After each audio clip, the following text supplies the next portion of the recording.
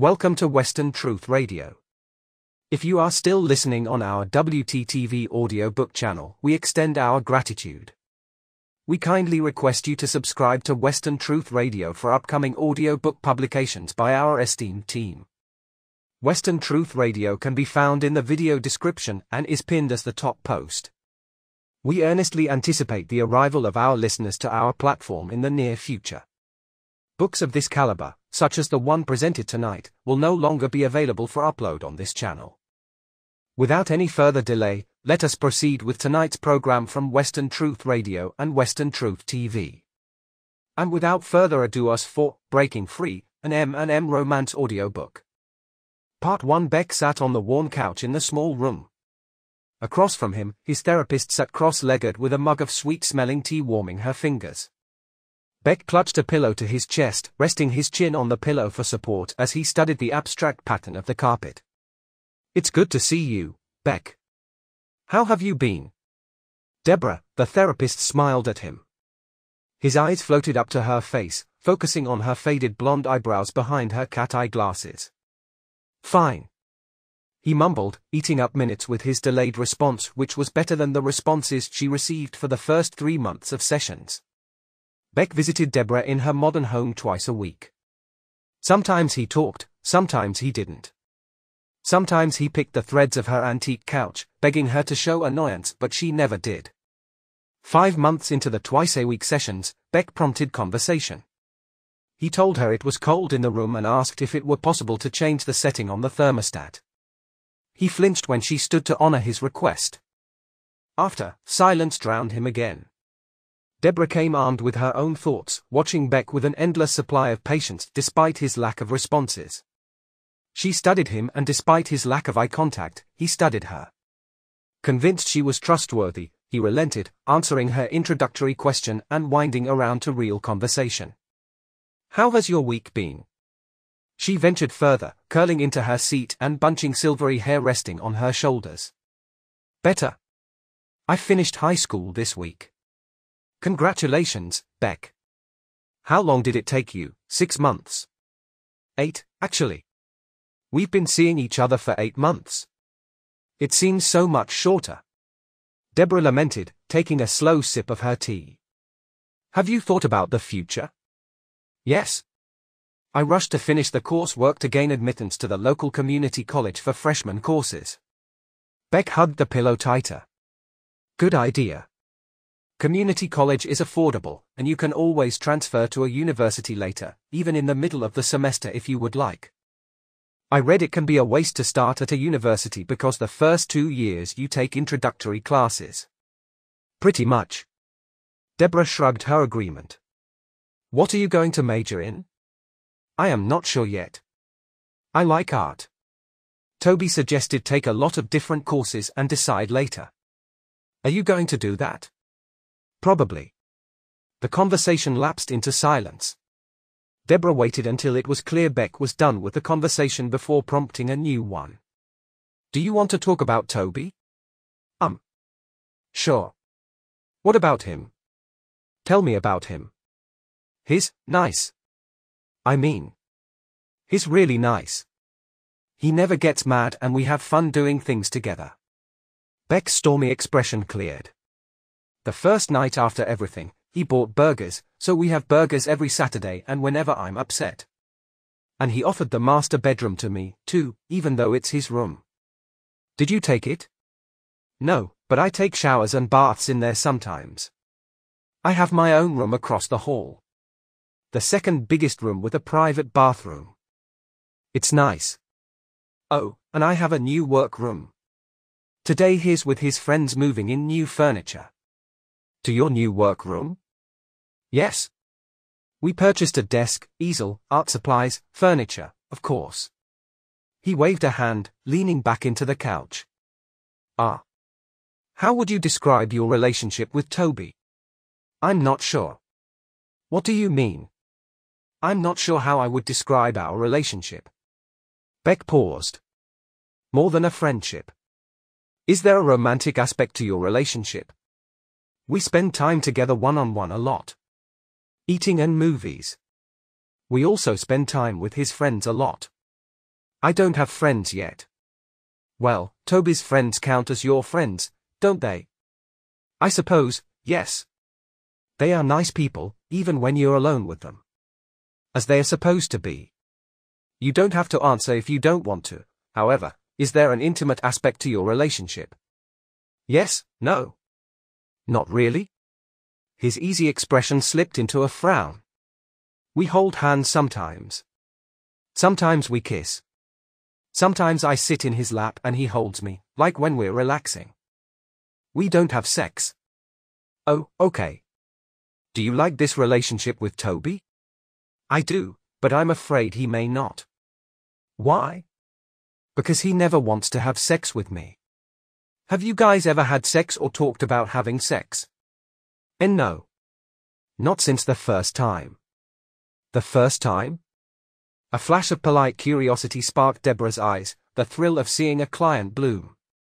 The first time. When we first met. Beck's words broke off.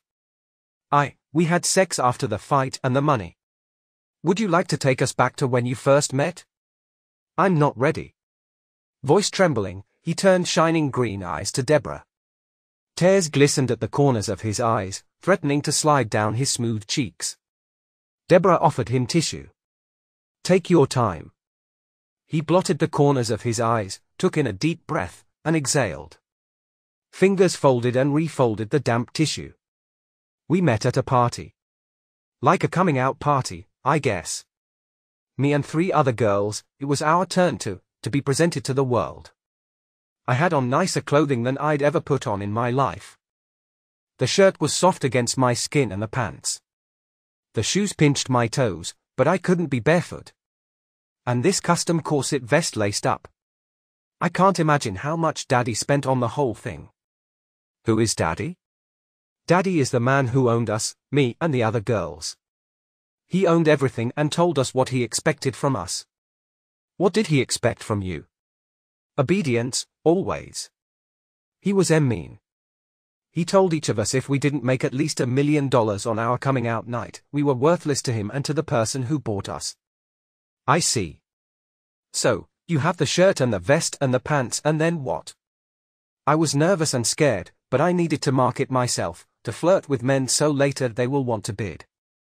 I was flirting, actually getting rather inebriated, and a fight broke out over a cheating card game and Toby pulled me away from the fray. The first thing he does when you meet is get you to a safe spot. Yes. Then we talked. We hid in this secret roof spot of mine and talked until it was time for bidding. I thought he knew why he was there, but I don't think he did.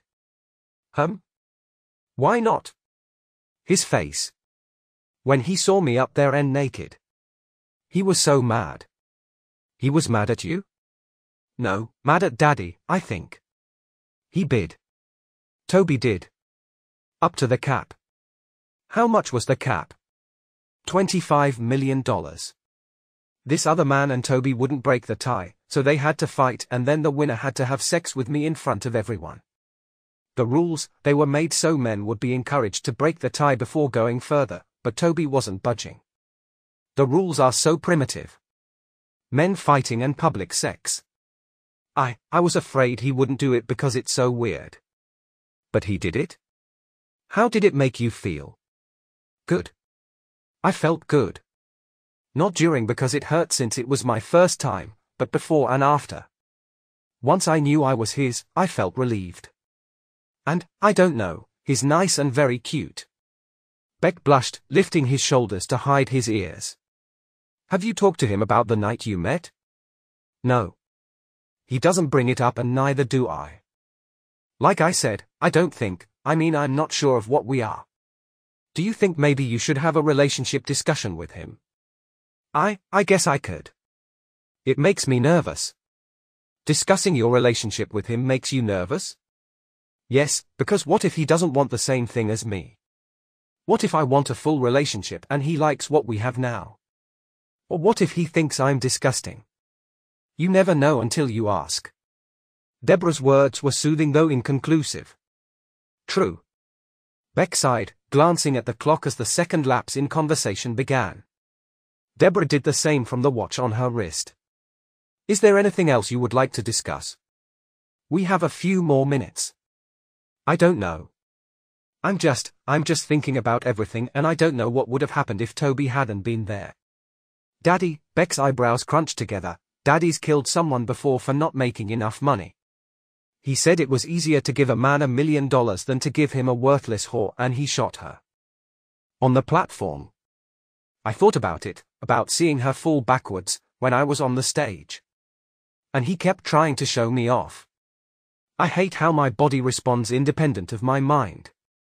I got excited when Daddy touched me, my body did. But all I wanted was for him to go away.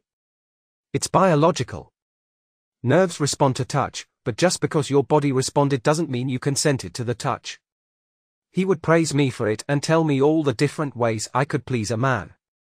And we practiced everything but the sex because he wanted me pure. I don't know if I want Toby to know these things if he doesn't. I wish I didn't know them. Understandable, but you do, and it's okay to know these things. I guess. It's not useful knowledge. I should have gone to school and learned things and read books. All the stuff I learned over the last 8 months, I should have learned as a child. You are right. It's not fair. Beck scowled, ending the conversation. Deborah nodded. You are right, again. I think we've covered a lot today, a lot of good thinking. Yeah, but no solutions. Oh, we had one solution, I believe. Are you going to talk to Toby about your relationship with him? Yes. Yes, I should, so I will. Am I supposed to forget my past? Because now I'm angry. What were you before? Repressed. I didn't want to think about it. Since I'm angry. Kids aren't supposed to learn the proper way to please a man. They're supposed to learn math. Deborah nodded. Anger is good. It's the process to healing and acceptance. One day I'll stop being angry? Possibly. Acceptance doesn't mean a lack of anger, it only means acceptance. It is a high calling to ask you to not be angry.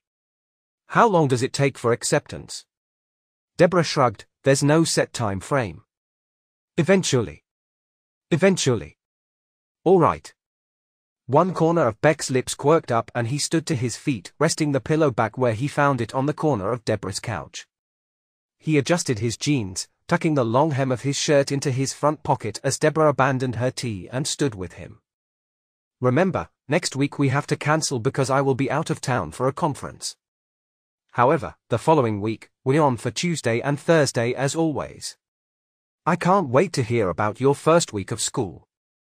She promised, volunteering the reminder of stability. Of course. And I am paid up, right? Indeed.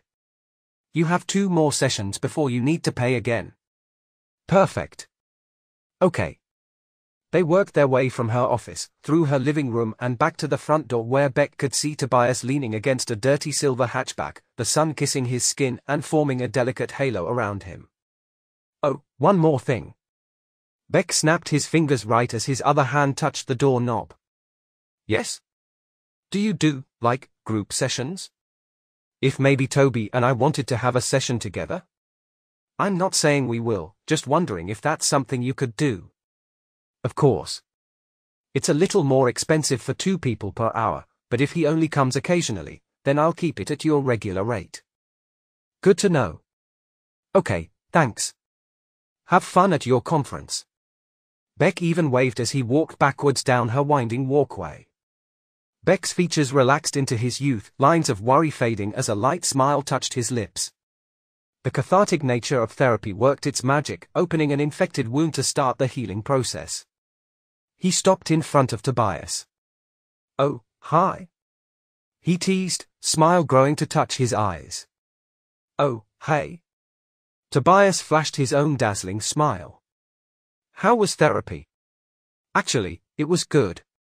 As opposed to fine, which had been the answer for the first few trying sessions when Deborah walked an aimless Beck halfway down the walkway, relinquishing responsibilities to Tobias who led him back to the car.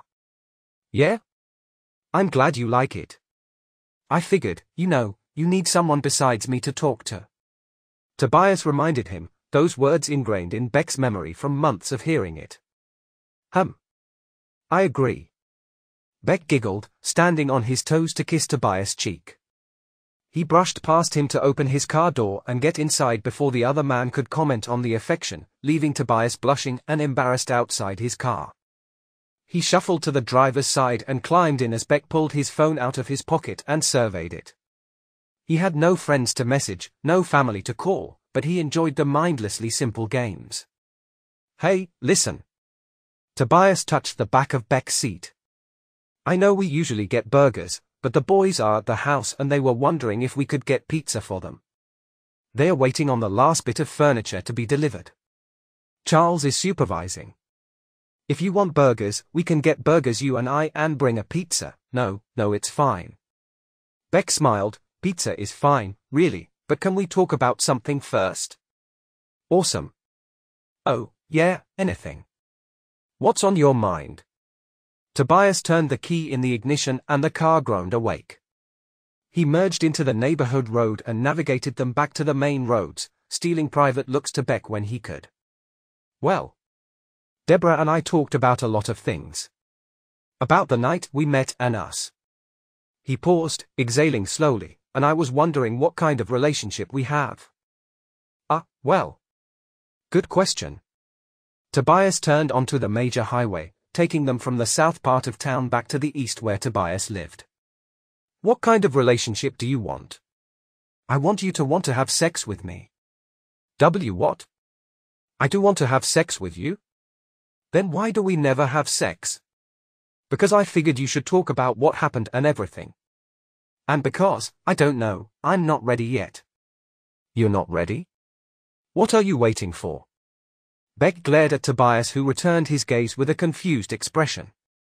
Me? I mean, I'm just waiting. I don't know, fuck. I'm waiting on myself to get over what happened between us, okay? I'm waiting to come to terms with having to rape you to get you the hell out of there and into a better life.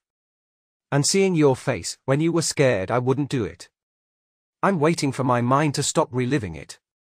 You think about it? All the time, Beck. I'm mad at myself for doing it, but I replay it and I don't see any other option. I could have refused, because it was rape, but then you'd be with the other guy now. You probably wouldn't be in therapy, you wouldn't have a GED, you wouldn't be going to college. It wasn't rape. I wanted you to. It can't be rape when I wanted it. It can be rape if you wanted it for the wrong reasons, if you were manipulated into thinking you had no other choice, if you were under emotional distress. It's something I can't return to you, whoever you were before I did what I did. Toby, you don't have to feel guilty about it, okay? I wanted it. I wanted you to do whatever it took to get me out of there, and when you were next to me I felt safe.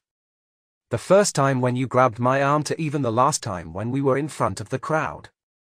I can't not feel guilty. Your first time isn't supposed to be in front of a bunch of people or sold to any disgusting bidder out there. Fuck. Tobias cursed again, strong hands squeezing the steering wheel. The old leather creaked under his grip. It's not. You're right. Beck flinched when Tobias' hands worked the steering wheel. But you can't be upset at yourself forever. I don't think of it the way you do.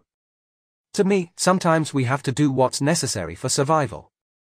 Did you know in some bird species the mother has 2 chicks, but will eventually pick the stronger one and let the other die? Is she a murderer, or is she doing what she must do to keep something she cares about safe? Tobias drove in silence, miles passing as he stewed over Beck's example. She has no other choice.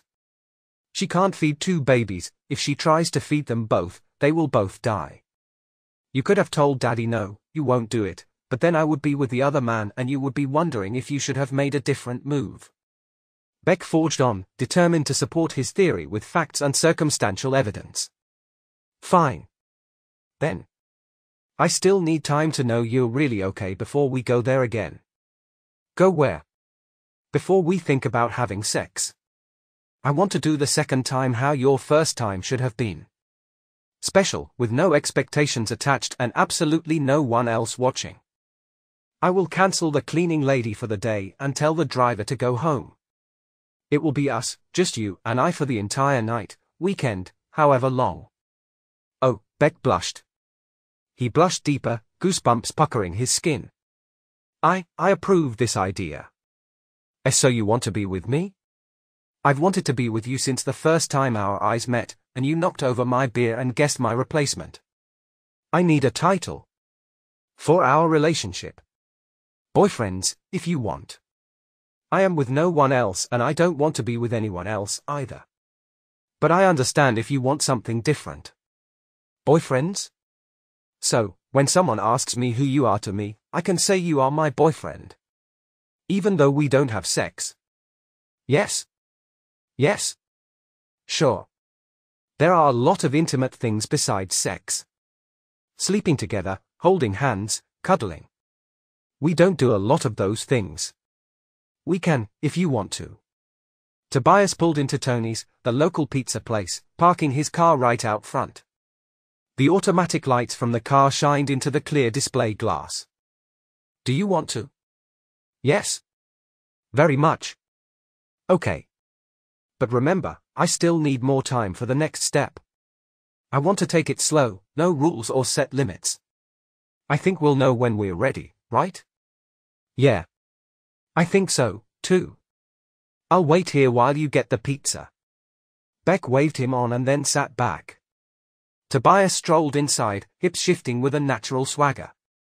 He exchanged several crumpled bills and a handful of coins for a stack of 4 pizza boxes, 2 smaller boxes, and a bag of soft drinks. Tobias put everything in the backseat on his return. And beer? Oh shit, yeah. Beer, too. I'll stop at the corner store by the house for it. Tobias blushed. The rest of the ride was uneventful besides Beck achieving new levels on his game and Tobias singing and head-bobbing to the majority of the songs on the popular radio station. Beck appreciated the normalcy. At the corner store, Beck stayed in the car again, but he couldn't watch Tobias from the inside. The first week of them living together, Beck refused to be out of Tobias' sight when they weren't home. This meant even simple stops required a pair of 2 going inside and coming back out. Tobias never complained. Beck had graduated to staying in the car as Tobias pumped gas, as Tobias ran inside for just one thing, and then in general while occupied with something else.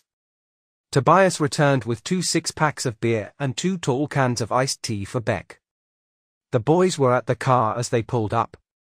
Smash grinned and waved, muscles stretching over his broad chest. Hey guys.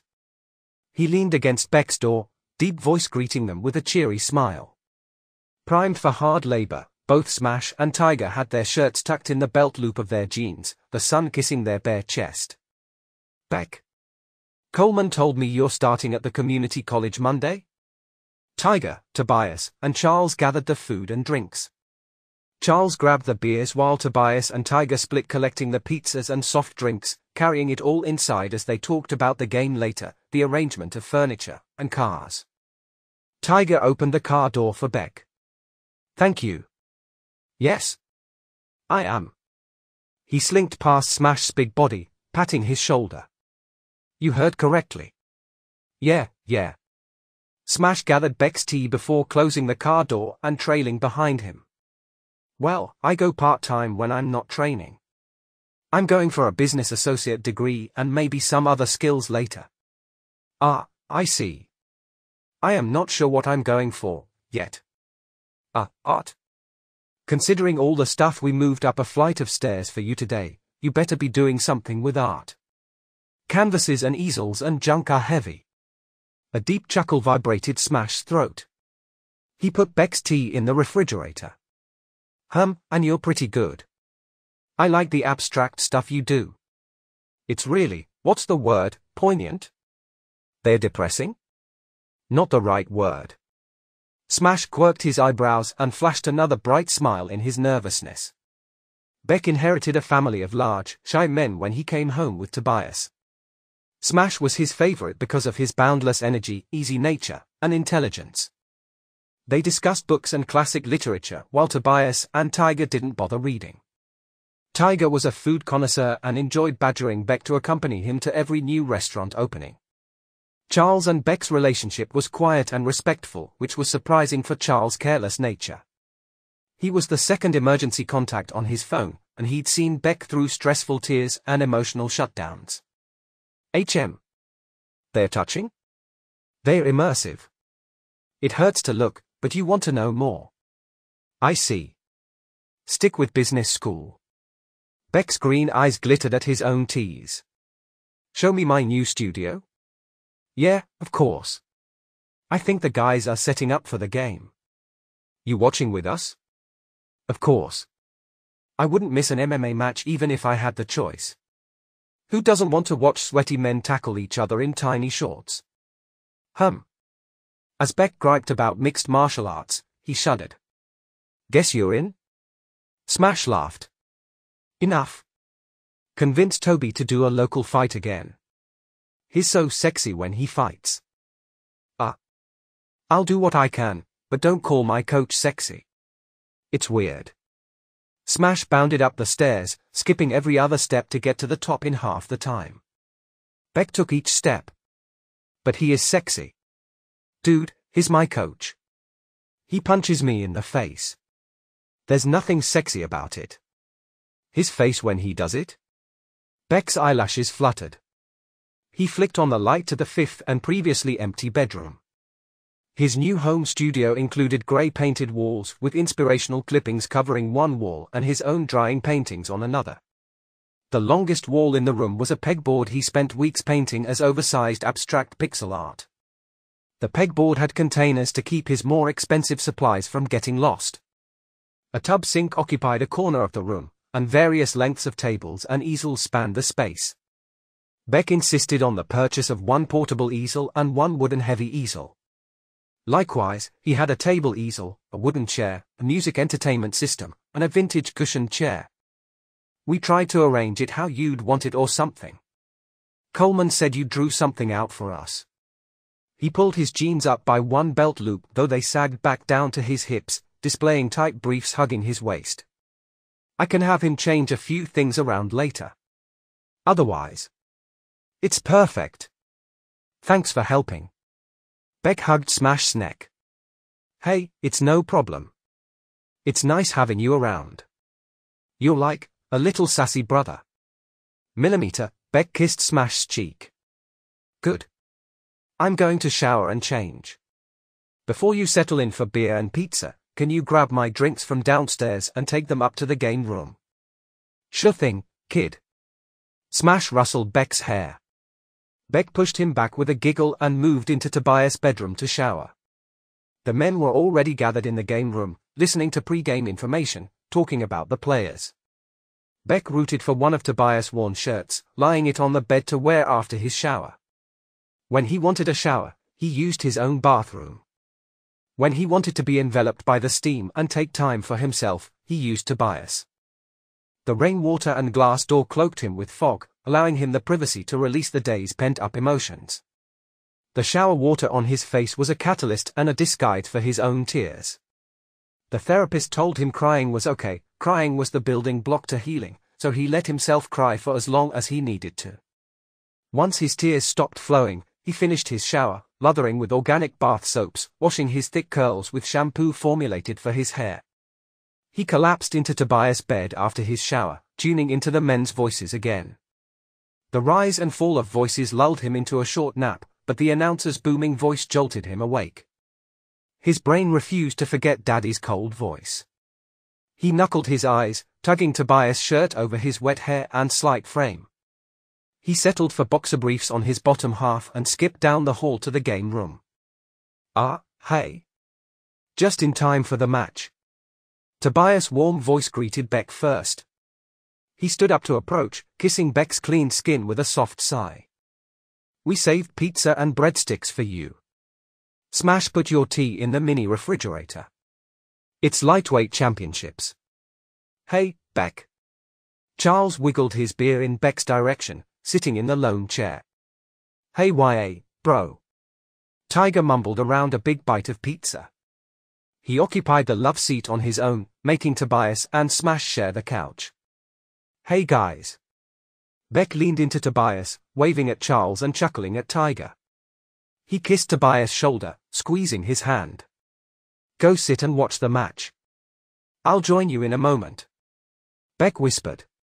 Tobias returned to his seat while Beck puttered around, grabbing one iced tea and a paper plate from the unused stack. He put 2 slices of pizza and 1 breadstick on his plate and walked around behind the couch to avoid disturbing the beginning of the match. He slipped into Tobias' lap, curling to rest his plate on his knees and his head on Tobias' shoulder. Tobias smiled. His arms wrapped around Beck's torso, petting down his back. Tobias nibbled Beck's leftover pizza crusts as he explained move after move to Smash and Tiger. The game was a lesson as much as it was entertainment. The second round, he let Smash call the moves and dictate how the fighter achieved success without leaving it to luck. The third round was Tiger's turn. Beck called time after the 6th replay of the fight, shooing Smash, Tiger, and Drunk Charles to the exit. After a chaste goodnight kiss, Beck parted ways with Tobias in the hallway. Tobias disappeared in his room, leaving the door cracked. Beck stepped into his bedroom, doing the same before crawling into bed for sleep.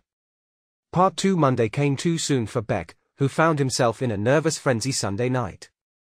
After spending the entire day purchasing books, clothes, getting a new haircut, and making sure he had more than enough school supplies, he still ran through the house checking and rechecking items. Beck and Tobias printed the class schedule and the campus map and charted the best routes from class to class. They discussed options for between-class downtime and if his class ended up cancelled. They discussed contingency plans for those plans. After a run around the block, Beck settled enough to shower and prepare for bed, kissing Tobias goodnight and retiring to his room. He woke early on Monday even though his first class wasn't until 11 o'clock. Tobias grumbled awake when he heard Beck take another shower, stumbling into the bathroom to piss. "Morning, Dot," he rumbled. Beck blinked and looked over, eyes wide. He closed them, scrubbing his face clear of soap and splashing steamy water afterwards. "Good morning." Beck turned the water off and wrapped a fluffy towel around his torso, tucking it closed. He stepped out of the shower onto the mat, drying his toes, and slithered past Tobias brushing his teeth. "You're up early." "Yeah. Heard you in the shower." "It's okay. I can do some work. Go for a run or something." "What time is Smash picking you up?" "My first class is at 11 and his is at 11:30, so the plan is for him to be here at 10, leaving plenty of time for traffic and natural disasters and floods." "It's never flooded here." "It could still happen." Beck rubbed the towel over his wet skin, blotting his long curls dry. "True. Better to be prepared." Tobias chuckled, watching Beck from the bathroom mirror as he dried off and then moisturized his skin. "Correct. Then I will wait in front of my class for Smash to be finished and we will have lunch before our next class. Mine is at 1:30 and his is at 2. After, we will meet you at the gym for his practice." "Sounds exciting. I hope you are assigned lots of homework." "For these 2 classes, the syllabus is available online. I could start the homework early, but it's mostly reading. Tomorrow I'm worried because I have math and this weird public speaking course. It's required. But I have art, too." Beck chattered through his schedule for the 10th time as Tobias finished his bathroom habits and exited the bathroom behind Beck. Beck wiggled into hip-hugging skinny jeans, the smallest of Tobias' shirts, and a pair of heeled ankle boots the department store worker refused to ring Beck up for. The boots rooted his slender frame to the ground. He surveyed himself in Tobias' full-length mirror, fussing with his wild curls. He lost the battle of order but won the battle of frizz and settled for a fishtail braid resting on his shoulder. "Yeah," Tobias mumbled, throwing on a shirt and exchanging boxers for joggers. "You mind if I go for a run? I'll be back in 30 minutes to make breakfast." "Of course not. I'll read." Beck collected the necessary school textbooks, 2 spiral notepads, and his shoulder bag and went downstairs after Tobias.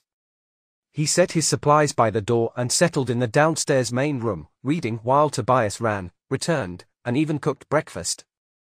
The books Beck had access to as a child were fantasies, worn copies of pulp fiction books printed on the cheapest paper available. His textbooks were different. They were anthologies, collections of classic works in an expert order and in original format with footnotes. Deciphering Chaucer in English by side margin notes took longer to comprehend than an updated ghost story, but Beck loved every minute of it. The short works transported him to another time, one that existed in the world and not the fantastical minds of their creators. Eggs, bacon, and grits. Tobias lowered an intricately designed plate to the side table and sat on the couch to eat his breakfast from a bowl. Beck caught a wave of Tobias' sweaty scent as he leaned forward. It stopped him cold, ice sliding down his spine. Tobias smelled of salt and his own natural spices, pepper and mint. He pressed his lips into Beck's, teasing Beck with his tongue. Only the tip extended past their lips and then stroked the underside Beck's tongue before retreating. Shivering, Beck pushed against Tobias. "Tea, thank you." Beck blushed, ducking his head as he reached for his plate. "Sorry. I need to shower still." "And no. You're fine. You smell fine." Beck nibbled his bacon in favor of more justifications. He ate each piece of the meal, the bacon first, then the scrambled eggs, then the buttery grits. Breakfasts were strictly rice and chicken as a child, the same as lunches and dinners. Tobias never made rice. Beck waited for Smash outside, pacing the driveway until Smash's old pickup rolled up behind Tobias' hatchback, and then he jumped in, settling his bag at his feet. They drove in silence, Smash still waking up from a late night and Beck nervous for his first day around hundreds of strangers his own age. They arrived on campus in record time, and Beck was the first one to arrive at his lecture hall. He was so early the class before his was still in session. Smash waited with him until the previous class dismissed, but once Beck found a safe seat in the middle of the room, Smash left for his own class. Students trickled in, getting more plentiful as it came closer to class time. The professor, flanked by two younger women, stalked in through a hidden doorway on the side of the lecture podium. The classroom was a lecture hall, designed to seat hundreds of students, and by the time the professor took the podium and tapped the microphone, all but a few seats were occupied. "Good morning, class. I'm Professor Knight. Like the night sky, and I will be your professor for English 201. This class is an introduction to classic European literature. We will cover Chaucer, Shakespeare, Hugo, Tolstoy.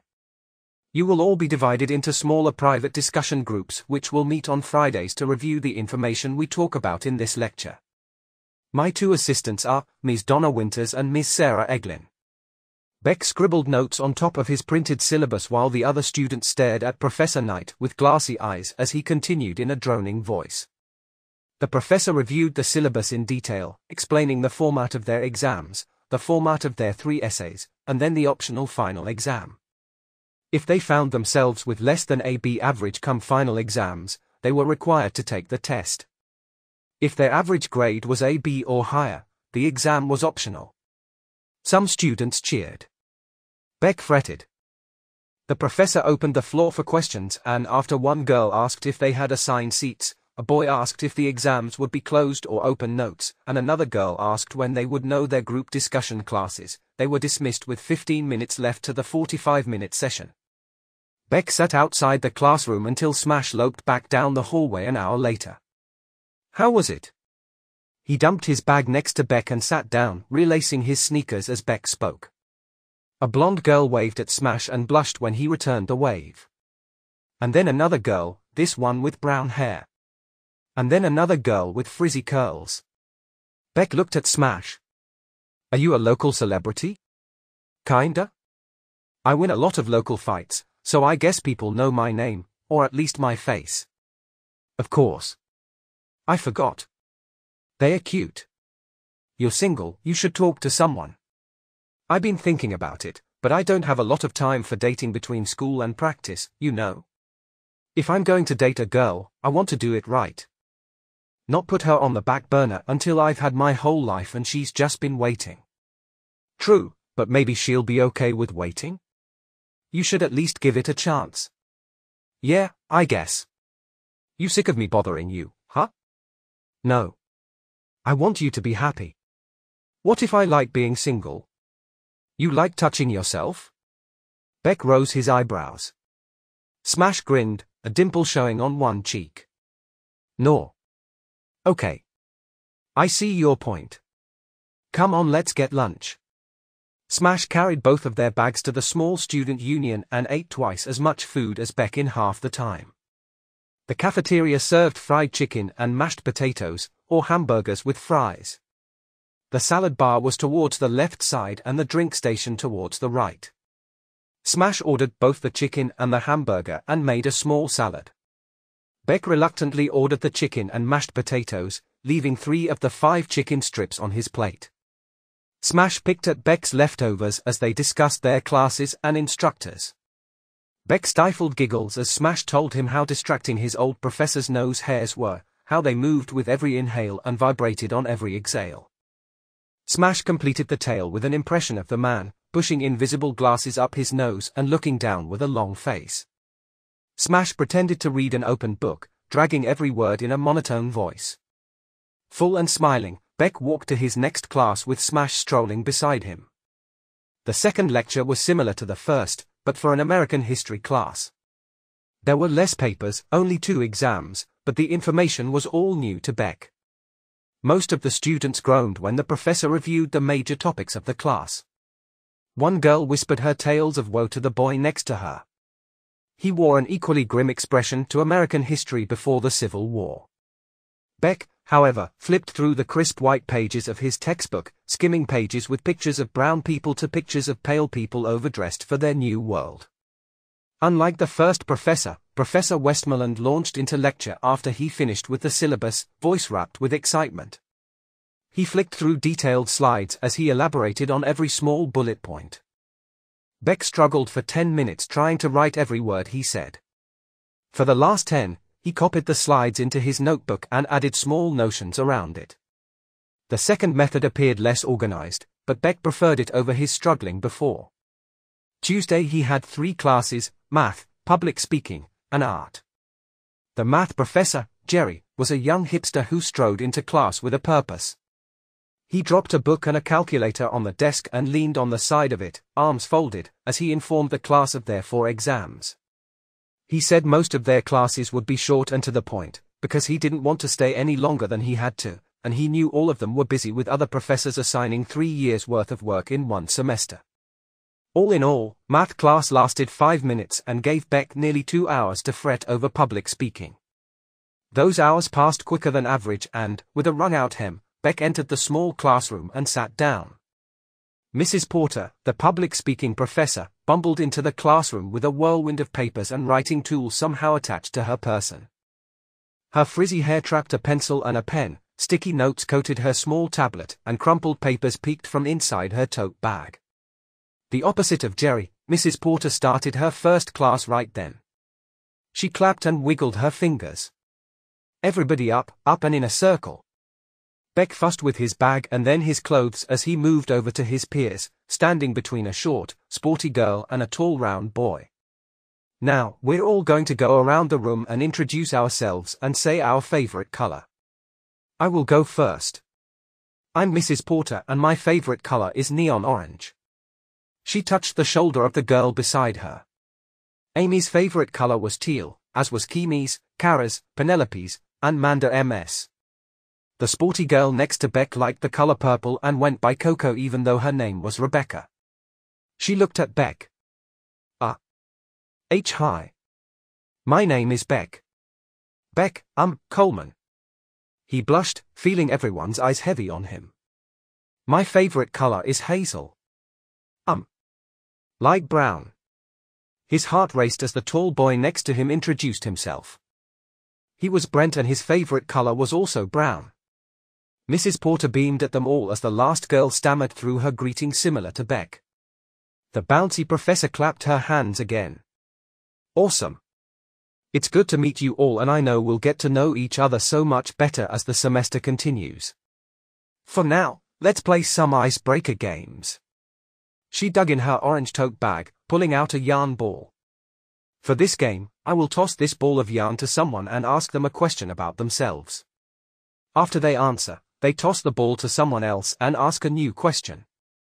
Ready? She tossed the ball to a girl 3 people from Beck who fumbled the yarn ball. If you had a time machine, what point in the future or history would you visit? I'd love to live during the Civil War. American history is my favorite time period. Very good. Mrs. Porter's head bobbed her approval, eyes wrinkling at the corners. Now toss the ball of yarn to the next person. The girl tossed the ball across the room back towards Mrs. Porter. Kara caught it. If you could go anywhere in the world, where would you go? Australia, because the boys have sexy accents. Kara wrinkled her freckled nose and giggled. The other girls and Brent giggled with her. Beck frowned.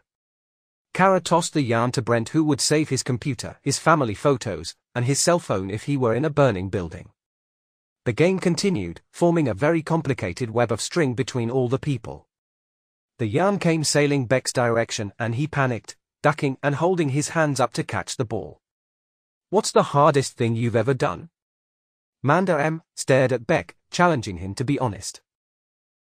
Beck's eyelids fluttered, and he picked at the yarn ball.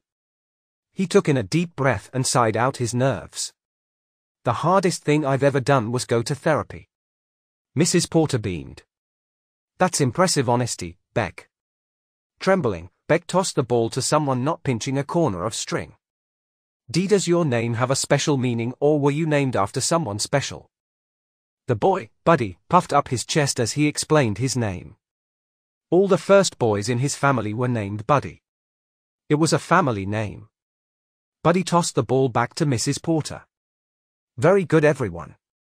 She clapped. You guys roll the ball of yarn back up for me and I will tell you about the next game. Beck dropped his pinched string, letting the extroverted students roll the ball of yarn up. He jammed his hands in his pocket, keeping his elbows at his sides and trying to make himself as small as possible. Mrs. Porter pulled flashcards from her purse of games. For the second game, they sat down, and she placed the stack of cards in the middle of the circle. They went counterclockwise, pulling a card, reading the question aloud and then answering it as a short answer. Each person answered twice. Carol would spend $10,000 on ending animal cruelty and unethical treatment.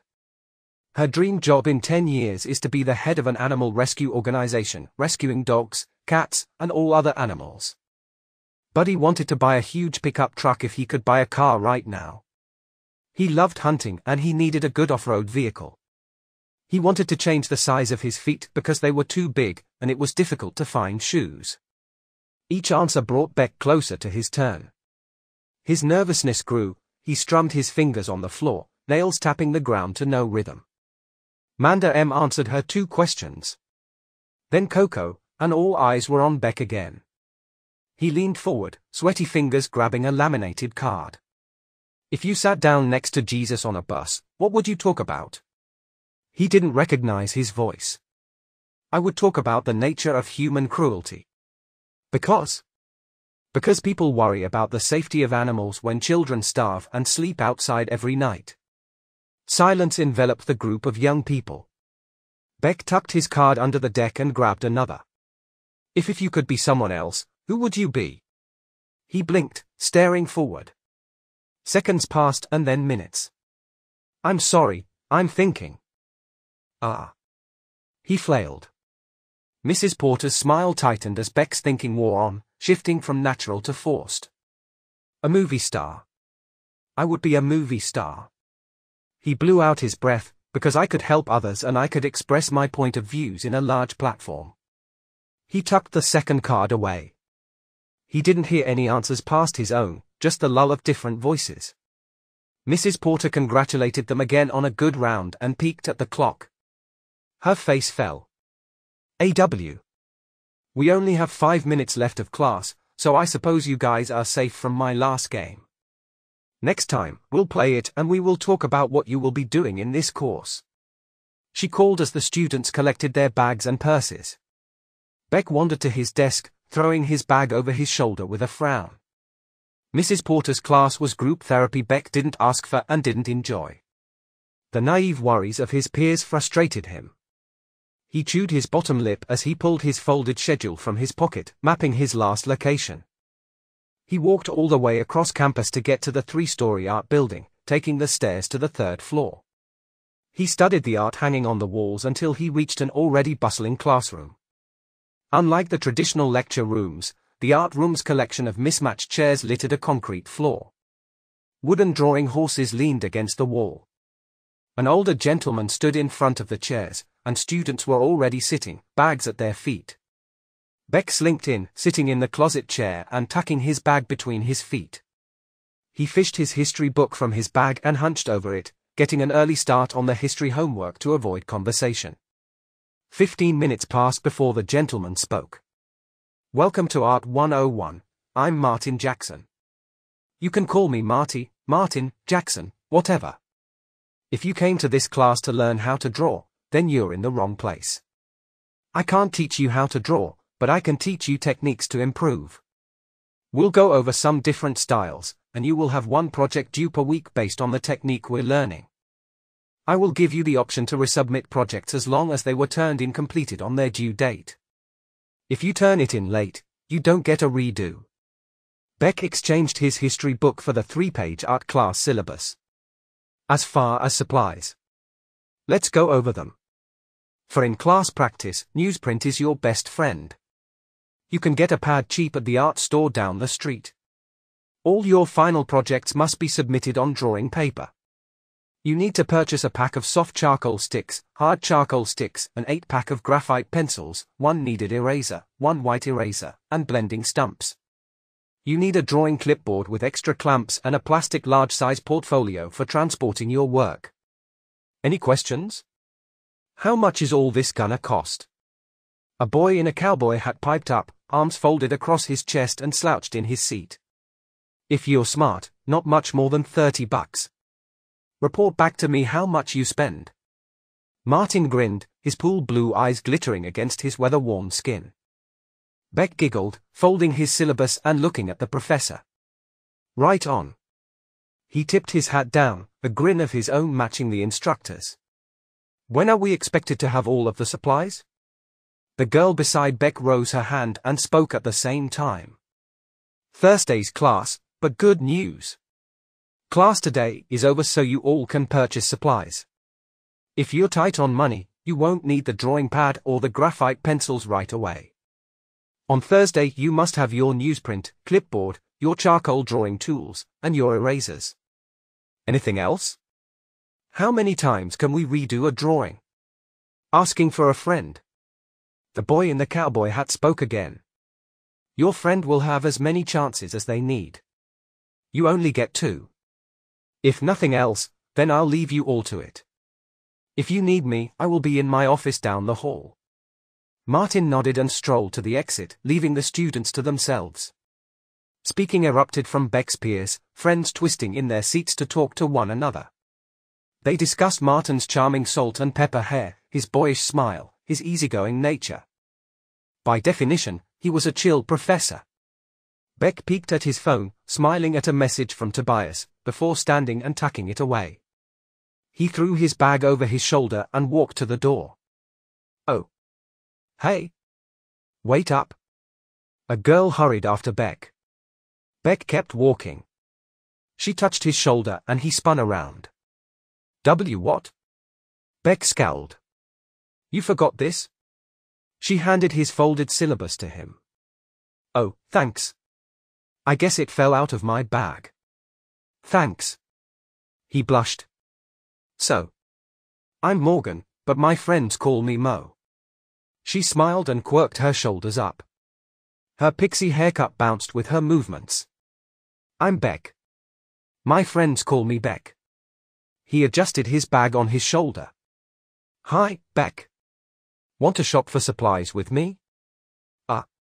Yeah, okay. Sure." A little smile touched his lips.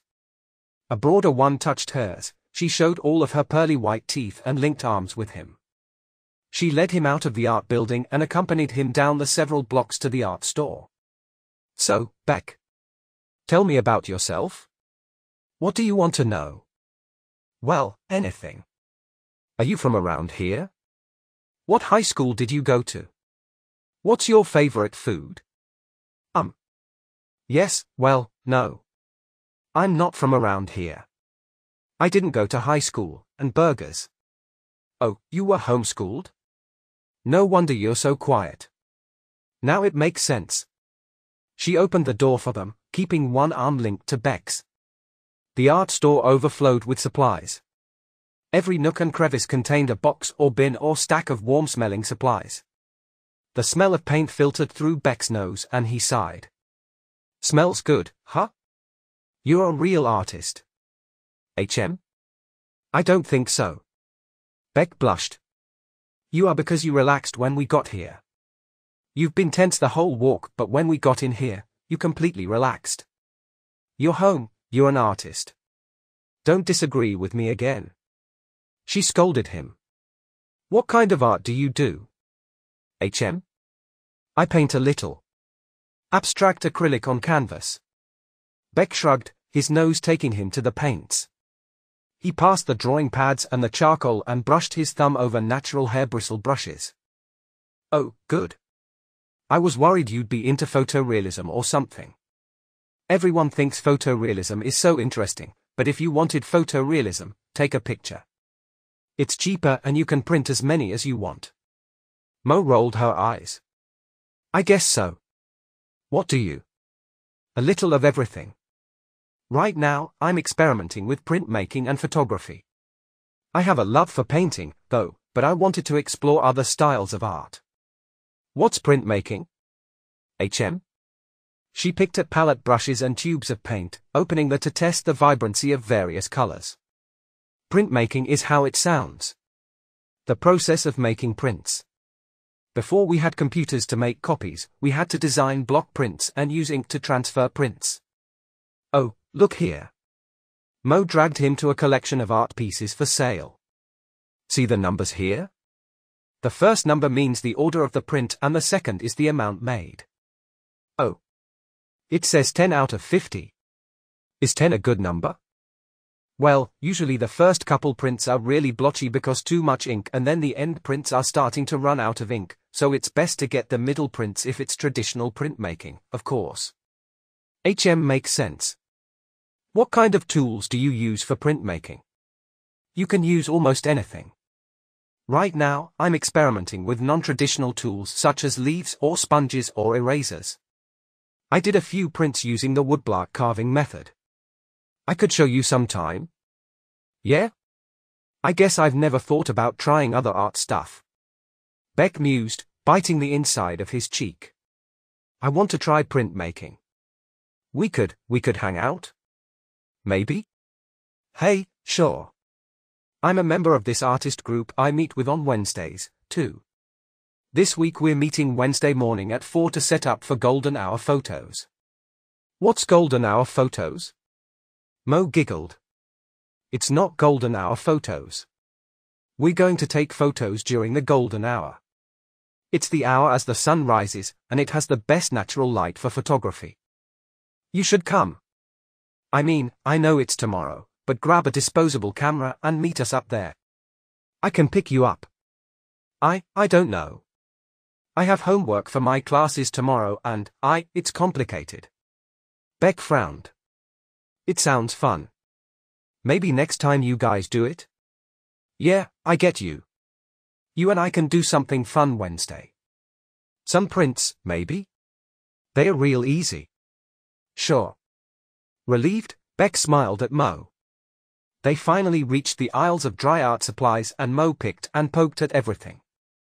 All you need for sun prints is the specific sun print paper, something to make the prints with, and water. Leaves and branches always make cool prints. Oh, cool. Is the paper here?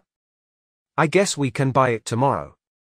Beck picked the pencils he remembered from the syllabus, getting the pack of graphite and a large pack of charcoal supplies. The charcoal supplies included one eraser, and after he grabbed one more, he continued to the paper pads. Yeah, we'll get it tomorrow. What's your schedule tomorrow? I have class in the morning and one in the afternoon. Oh, awesome. Me, too. We can meet at the Union and then go get the paper and make the prints, yeah. Beck smiled, green eyes dancing as he nodded to his friend. They finished purchasing supplies, both having identical totals slightly under $30. They carted their supplies to the parking lot where Mo deposited hers in her beat-up little sedan and then asked Beck if he needed a ride. With his driver on the way, he needed company more than a ride. Mo's eyes bulged at Beck's confession and even more when Tobias' black limousine peeled into the college parking lot. Embarrassed, Beck shoved his bag and supplies towards the driver and gave Mo a quick goodbye. He pushed Tobias back into the limousine when he opened the door to get in. Wednesday, Beck and Mo made sun prints while Mo teased Beck about his limousine and fancy driver. Beck confessed some truths of his life, about Tobias and their big house. Mo's questions about his childhood were answered with carefully crafted lies. Beck researched normal childhoods and created one for himself. He was born 3 cities over to a single mother with 3 kids. He was the middle child, he told Mo.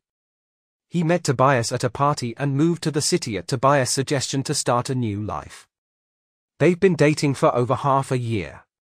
Mo swooned, eyelids fluttering. She asked question after question about Tobias and Beck, hinting at naughtier things which made them both blush and Beck to change the subject. After Beck's confessions, Mo talked about herself, answering the questions she asked Beck without prompting. He laughed and giggled and smiled appropriately, finding the process of printmaking more interesting than Mo's personal life, but she never knew it. Thursday, they sat next to each other in art class, working through the first assignment as partners, and soon they were spending most evenings working on one art project or another. Beck kept up with his other classes, completing reading tasks and quizzes before hanging out with Mo and spending late hours in the campus dark room or waking up early to take pictures in the soft daylight hours. By mid-semester, both Beck and Mo had solid as in art class and had made t-shirts, a variety of prints, and were working on making their own stencils. Beck hovered at A/B in all his other classes, devoting his brain energy to his developing social life. He was a hit at the art group, having natural talent the other attendees dreamed of. He brought some of his abstract pieces to show and received praises from on high. Mo spent the night on several occasions, and they spent late nights giggling in his bedroom when Tobias peeked in to make sure they were okay.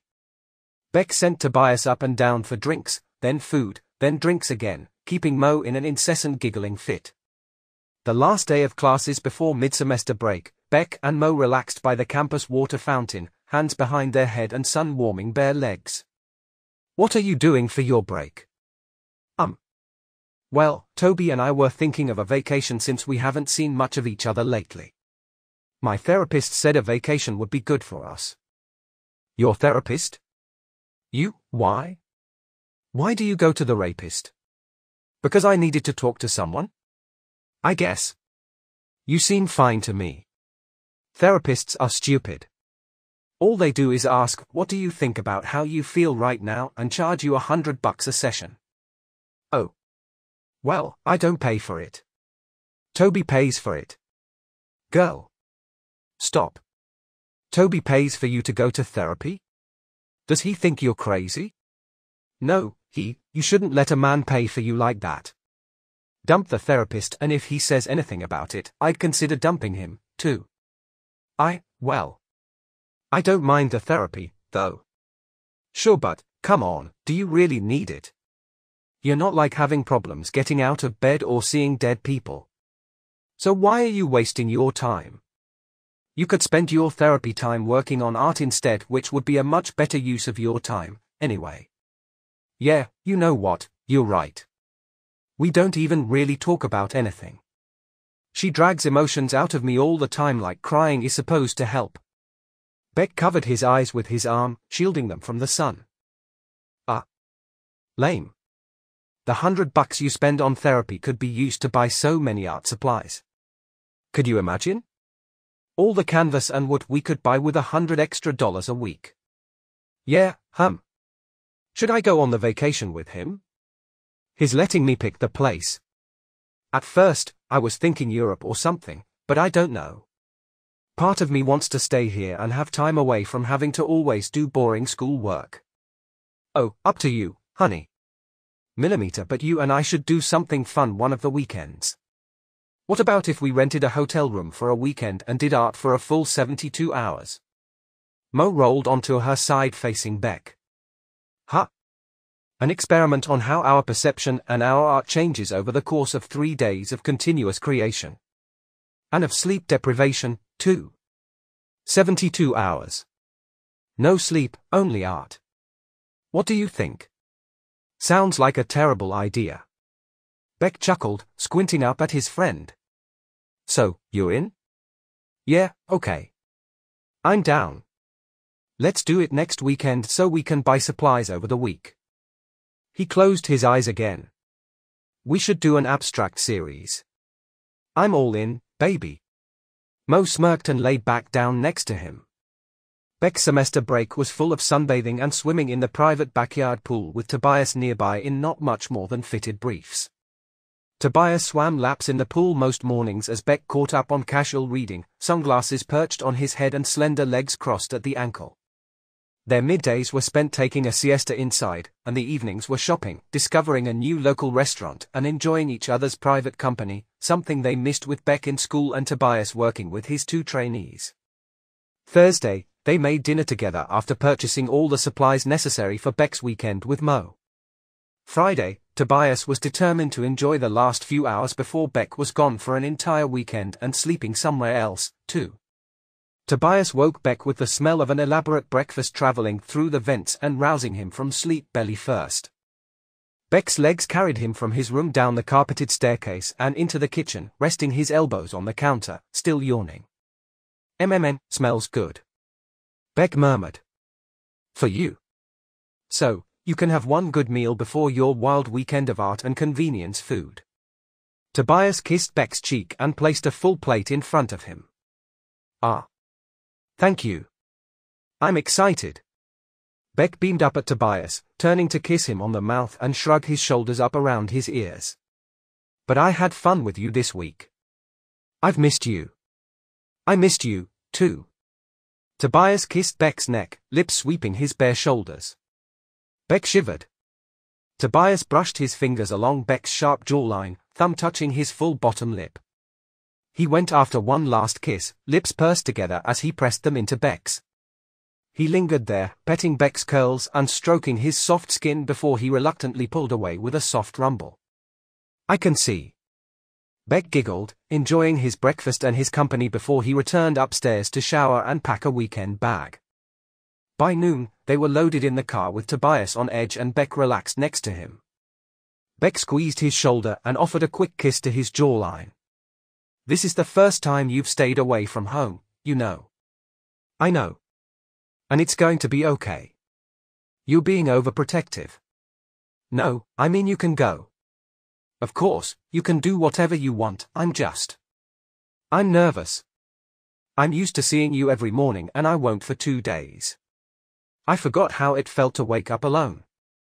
It seemed natural, you know, when you moved in. I know. It felt the same for me. It's okay. I'll be back Sunday primed for cuddles and probably exhausted. Did I tell you what we're doing? Sorta? We're doing an experiment on how art changes based on your level of rest. So, we're going to try to stay up for 72 hours and paint around the clock. I want to try to get 2 paintings a day done. So, 2 today, 2 Saturday, and 2 Sunday, and I want to compare them. Huh? It sounds cool. Did you all have to pick the seediest hotel to go to? Yes, it creates ambience, Mo said. Don't worry, we'll be safe. It's rough looking, but it's not the worst. Not really comforting, but if you guys want this one, it's okay. You know my phone is always on for you. Tobias peeled into the parking lot of an old hotel building with outdoor entrances. The style was familiar to Tobias and he frowned, but then forced a smile for Beck. You worry too much. I'm going to be okay. I promise. With a kiss, Beck unlatched his seatbelt. Help me carry all the supplies up to the room. She says it's room 211. Beck carried his small supplies, the tackle box of paint, a new pack of sturdy blue towels, and his weekend bag. Tobias grabbed as many canvases as he could in one go, lifting them high above his knees to make walking easier. It took Tobias 3 trips to cart up all of Beck's huge canvases and another trip for his smaller packs necessary for small-sized studies and color practice. 𝑏𝑒𝑐𝒄𝒆. Mo grinned and clutched him around the neck when she saw him. She stepped aside, still clinging to the shorter man, as Tobias carried things inside. Are you ready for a full weekend of all art all the time, baby? Oh, hello. Hi. Mo watched Tobias bend over and set the canvases down. I got all of them for you. Tobias pulled his sagging pants up on his hips and ducked his head, broad shoulders lopsided in his embarrassment. He avoided the girl's eye, focusing only on Beck's smirking face. Perfect. Okay. I promise I'll call you if we need anything. Beck snaked away from his friend, giving Tobias a quick peck on the cheek and squeezing his rough hands. Okay. I'll see you Sunday. Make some cool stuff. He returned the kiss. Waving at Mo, he bid them both a good weekend and left. With Tobias gone, a surge of nervousness washed over Beck, but he took a deep breath, held it, and then released it as he turned to face Mo. Oh my God. He exhaled, rocking back on his heels. This is going to be so much fun. God, right? Let's get set up. Mo pulled 2 travel easels from the collection of art supplies, handing one to Beck. He shifted the bed to the side to give them more space to paint and set his easel in the corner of the room, allowing space to move around as he worked. He shifted the bedside table as a place to rest his supplies and moved the other table over to Mo for her supplies. As Mo set up music, he poured globs of paint on his glass palette and mixed thick pastel colors. He filled his recycled plastic container with water and he dipped his brushes. Starting from the largest and working down to the smallest, he layered paint on his canvas, pulling vibrant colors from the depths of the canvas as he built layer after layer. Mo's technique consisted of slapping paint on the white canvas and then pouring water to help the paint spread around to give her direction. She expanded on the colors developed from the natural water mixing with the paint already on the canvas and developed a haphazard abstract painting. Beck set his painting aside to dry as he started his next using the same palette of colors. The paintings looked similar but different, being sisters and not twins. He switched back and forth until he was satisfied with both paintings and out of the selection of colors he'd originally mixed. He moved on to another palette to continue. The second round of paintings featured rich jewel tones instead of pastels. Beck bobbed to the music and let his emotions flow, shutting off his active brain to think with his heart. After he finished 3 more paintings and they were well into the wee hours of Saturday morning, he rinsed his palette again and looked to Mo. She was on her 4th grandiose painting and had accumulated more paint on places other than the canvas than what she'd put on her art surface. Beck chuckled. I think I need a break. Getting a little sleepy. How are you feeling? Me? I'm good. I had a little coffee while you were working on painting 3 and 4 and a little pick-me-up. I could go all night, or, well, all day now. She smiled, eyelids fluttering. Oh? You should have grabbed me coffee, but I don't know if even an espresso will keep me up right now. I'm going to take a short nap. No, honey. You can't. Remember? The experiment involves no sleep. Well, I figured we'd nap, at least. No one can stay up for 3 days. Technically, you could stay up for 11 days. Beck's semester break was full of sunbathing and swimming in the private backyard pool with Tobias nearby in not much more than fitted briefs. Tobias swam laps in the pool most mornings as Beck caught up on casual reading, sunglasses perched on his head and slender legs crossed at the ankle. Their middays were spent taking a siesta inside, and the evenings were shopping, discovering a new local restaurant and enjoying each other's private company, something they missed with Beck in school and Tobias working with his 2 trainees. Thursday, they made dinner together after purchasing all the supplies necessary for Beck's weekend with Mo. Friday, Tobias was determined to enjoy the last few hours before Beck was gone for an entire weekend and sleeping somewhere else, too. Tobias woke Beck with the smell of an elaborate breakfast traveling through the vents and rousing him from sleep belly first. Beck's legs carried him from his room down the carpeted staircase and into the kitchen, resting his elbows on the counter, still yawning. Smells good. Beck murmured. For you. So, you can have one good meal before your wild weekend of art and convenience food. Tobias kissed Beck's cheek and placed a full plate in front of him. Ah. Thank you. I'm excited. Beck beamed up at Tobias, turning to kiss him on the mouth and shrug his shoulders up around his ears. But I had fun with you this week. I've missed you. I missed you, too. Tobias kissed Beck's neck, lips sweeping his bare shoulders. Beck shivered. Tobias brushed his fingers along Beck's sharp jawline, thumb touching his full bottom lip. He went after one last kiss, lips pursed together as he pressed them into Beck's. He lingered there, petting Beck's curls and stroking his soft skin before he reluctantly pulled away with a soft rumble. I can see. Beck giggled, enjoying his breakfast and his company before he returned upstairs to shower and pack a weekend bag. By noon, they were loaded in the car with Tobias on edge and Beck relaxed next to him. Beck squeezed his shoulder and offered a quick kiss to his jawline. This is the first time you've stayed away from home, you know. I know. And it's going to be okay. You're being overprotective. No, I mean you can go. Of course, you can do whatever you want, I'm nervous. I'm used to seeing you every morning and I won't for 2 days. I forgot how it felt to wake up alone. It seemed natural, you know, when you moved in. I know. It felt the same for me. It's okay. I'll be back Sunday primed for cuddles and probably exhausted. Did I tell you what we're doing? Sorta? We're doing an experiment on how art changes based on your level of rest. So, we're going to try to stay up for 72 hours and paint around the clock. I want to try to get 2 paintings a day done. So, 2 today, 2 Saturday, and 2 Sunday, and I want to compare them. Huh? It sounds cool. Did you all have to pick the seediest hotel to go to? Yes, it creates ambience, Mo said. Don't worry, we'll be safe. It's rough looking, but it's not the worst. Not really comforting, but if you guys want this one, it's okay. You know my phone is always on for you. Tobias peeled into the parking lot of an old hotel building with outdoor entrances. The style was familiar to Tobias and he frowned, but then forced a smile for Beck. You worry too much. I'm going to be okay. I promise. With a kiss, Beck unlatched his seatbelt.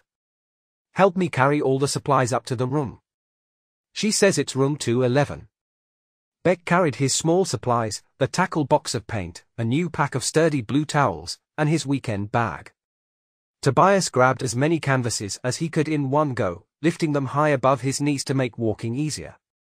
It took Tobias 3 trips to cart up all of Beck's huge canvases and another trip for his smaller packs necessary for small-sized studies and color practice.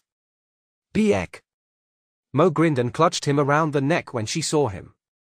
She stepped aside, still clinging to the shorter man, as Tobias carried things inside.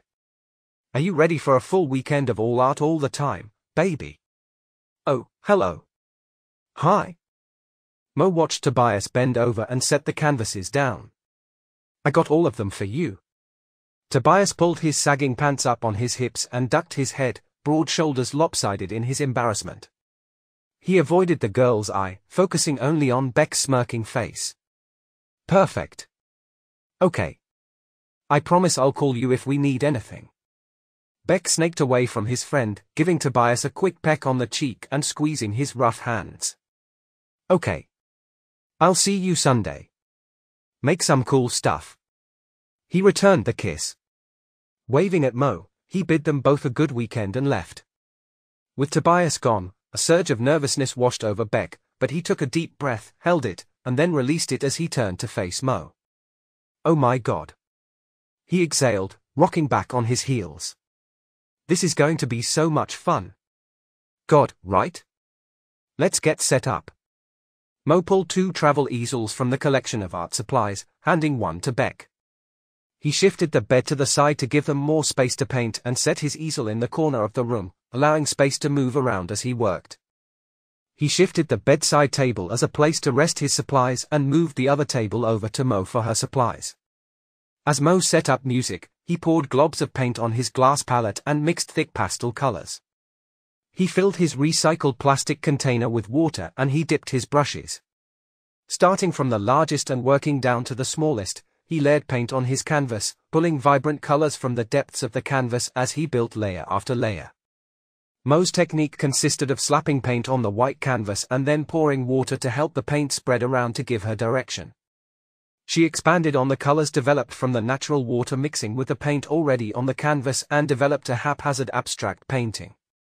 Beck set his painting aside to dry as he started his next using the same palette of colors. The paintings looked similar but different, being sisters and not twins. He switched back and forth until he was satisfied with both paintings and out of the selection of colors he'd originally mixed. He moved on to another palette to continue. The second round of paintings featured rich jewel tones instead of pastels. Beck bobbed to the music and let his emotions flow, shutting off his active brain to think with his heart. After he finished 3 more paintings and they were well into the wee hours of Saturday morning, he rinsed his palette again and looked to Mo. She was on her 4th grandiose painting and had accumulated more paint on places other than the canvas than what she'd put on her art surface. Beck chuckled. "I think I need a break. Getting a little sleepy. How are you feeling?" "Me? I'm good. I had a little coffee while you were working on painting 3 and 4 and a little pick-me-up. I could go all night, or, well, all day now." She smiled, eyelids fluttering. "Oh? You should have grabbed me coffee, but I don't know if even an espresso will keep me up right now. I'm going to take a short nap." "No, honey. You can't. Remember? The experiment involves no sleep." Well, I figured we'd nap, at least. No one can stay up for 3 days. Technically, you could stay up for 11 days. Bullshit. No, it's true. This guy set the world record for most hours awake and it was over 200 hours. I think you can handle 72. But if you really don't think you can, I can give you something to help. Mo snapped her finger and dug in her pocket, pulling out lint and multicolored tablets. She handed one to Beck. "What's this?" "Molly. Or X, or MDMA, also known as a damn good time." I don't do drugs." "It's not a drug, it used to be legal. They used to give it to the military to help them stay awake." Mo giggled. "Take it." "Oh, take half, if you're really concerned. If you don't like it, I promise I won't suggest taking it again. Cross my heart." "Right." Beck frowned, looking at the pill with a butterfly stamped on it. He twisted it in his fingers, digging his nail into the middle to snap it in half. "Whatever." He glanced at Mo again before popping it past his lips and swallowing it. He poked his tongue out as the bitter insides passed over his tongue. "Ick. Okay. I'm going to go get something to drink. Be right back and I'll be ready for more painting." "Sure thing." She waved him off. Beck purchased 2 drinks from the vending machine and returned as the high kicked in. Re-energized, he cleaned his palette and went back to painting. Time fell away as he kept working, his paintings going from dark and captivating to bright, flirty colors. He finished a series of 4 small pieces in record time, as the effects of the little pill wore off. The side effects were mild, he slipped from a giddiness back to calm and tired. He pushed through for a few hours, dragging his paintbrushes lazily over the canvas until he took the other half and his speed picked up again. Sunday came soon and late. When Mo called time on their project, Beck collapsed into the hotel bed. He sobbed. "Oh. I could sleep for days. Oh my God." He groaned, curling into a fetal position. "Right? I'm going to feel so terrible tomorrow."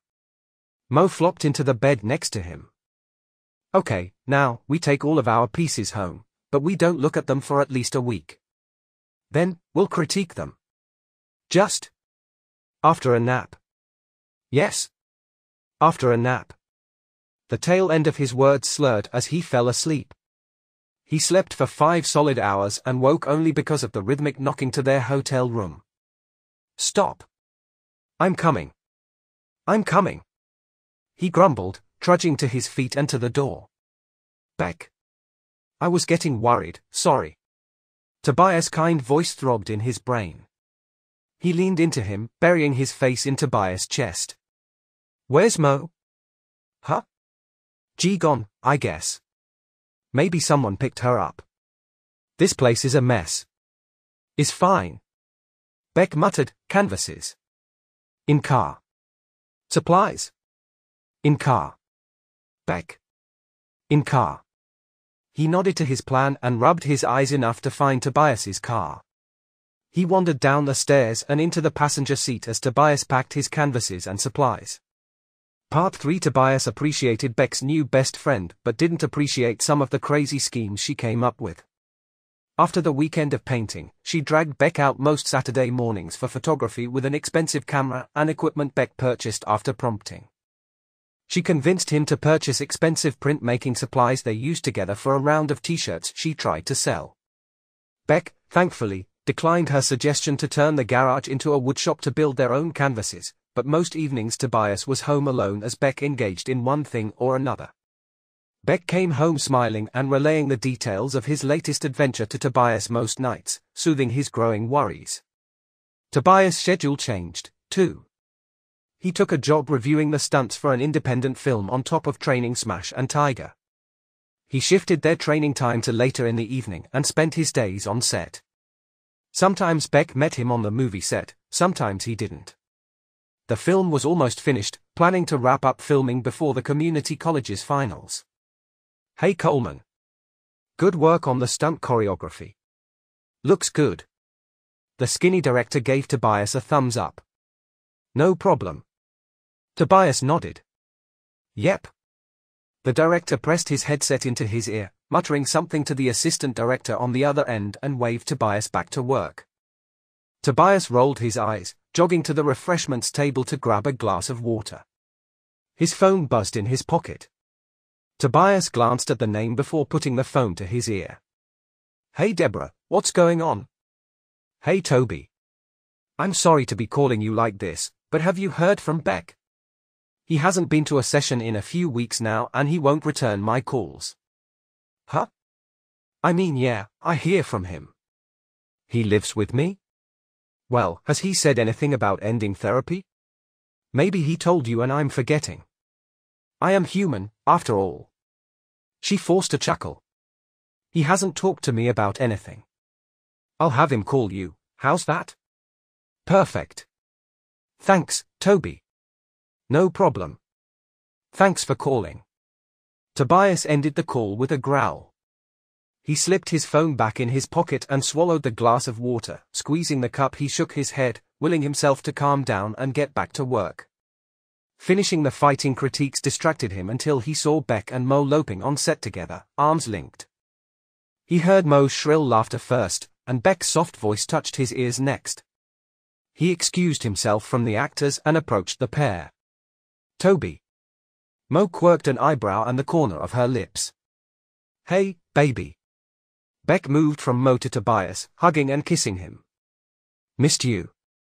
"Hey." "Yeah. I need to talk to you about something." "Okay." Beck shrugged, sliding his hands down Tobias' shoulders and lacing their fingers. Tobias looked at Mo and then back at Beck. "Well. You stopped going to Deborah?" "Yeah. I didn't feel like going anymore." The corner of his lips tugged into a half smile, challenging Tobias. "Oh. Well, you didn't call her and let her know? And you didn't tell me you were stopping, because I have to tell you everything, right?" Beck narrowed his eyes.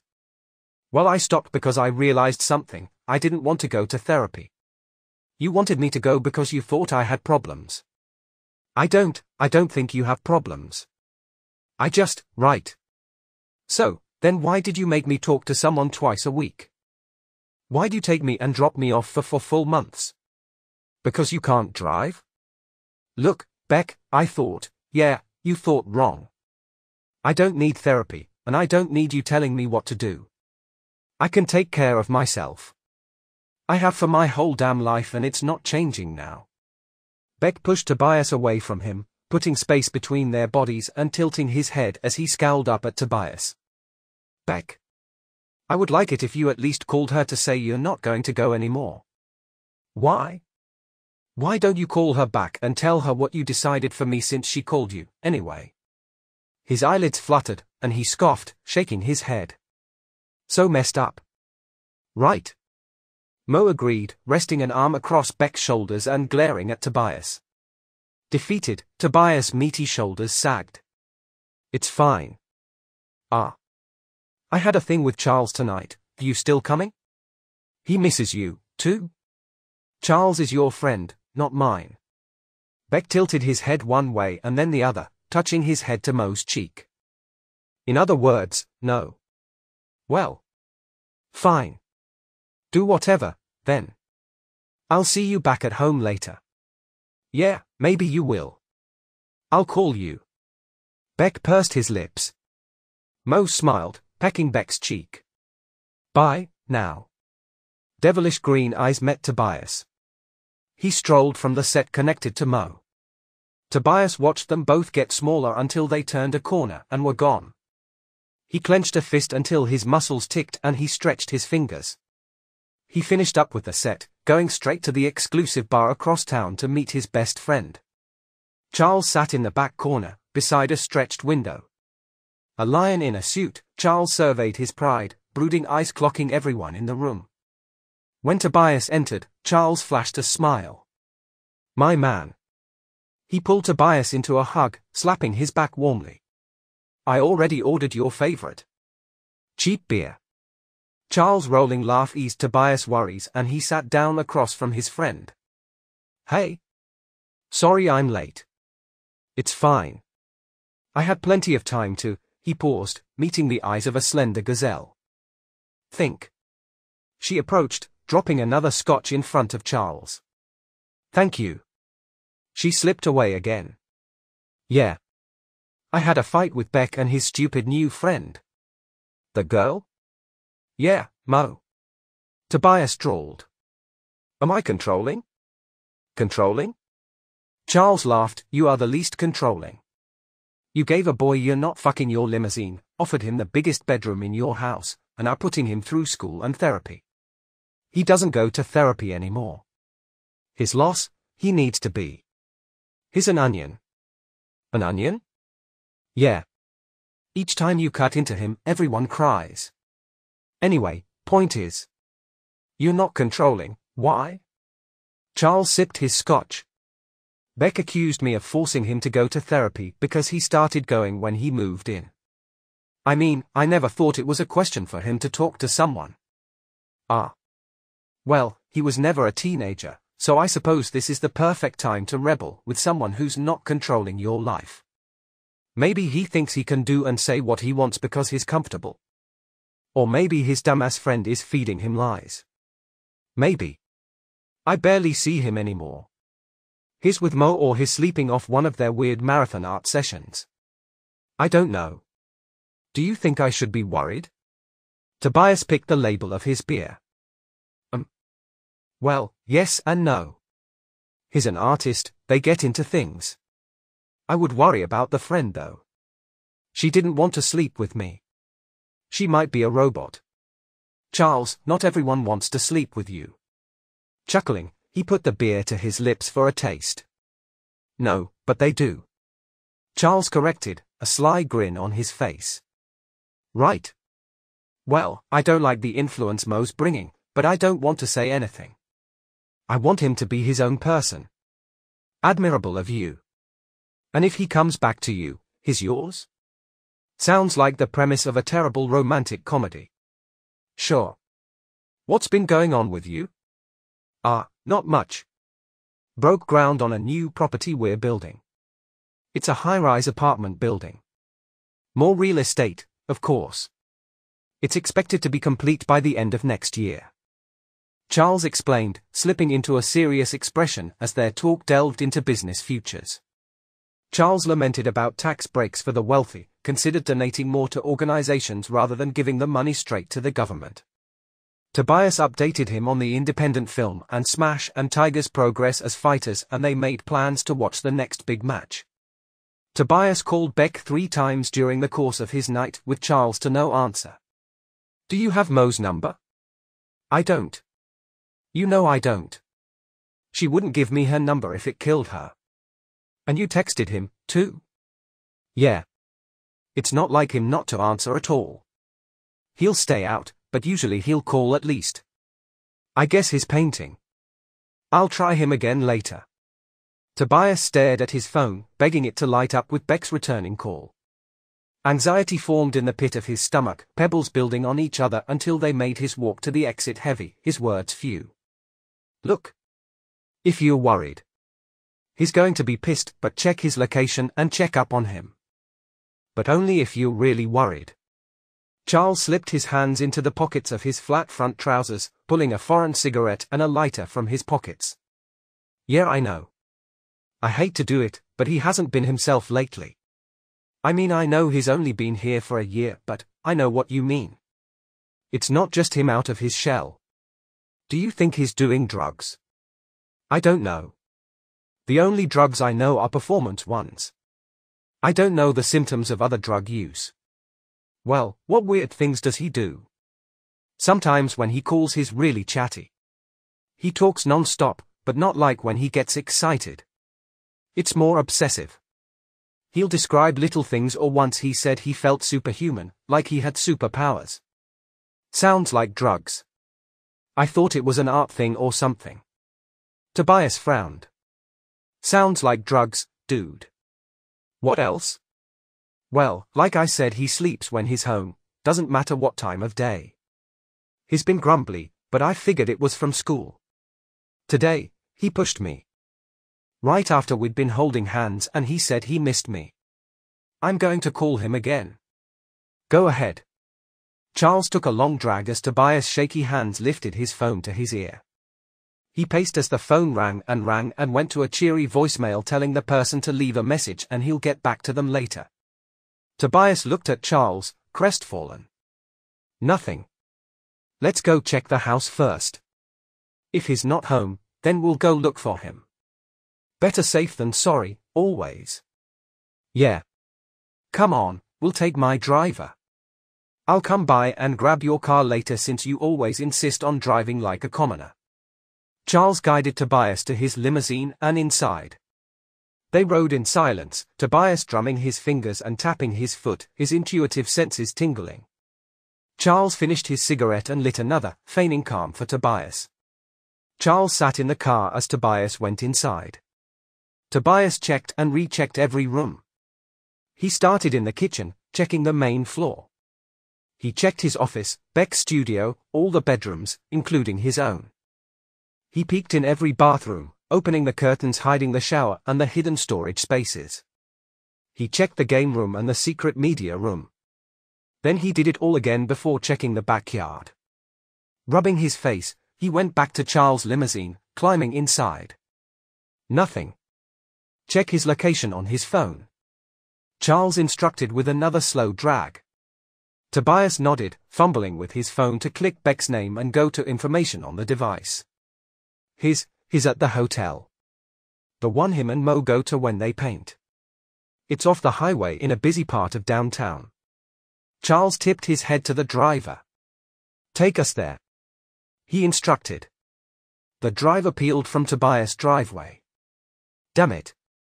Tobias muttered, putting his phone to his lips and staring out the window.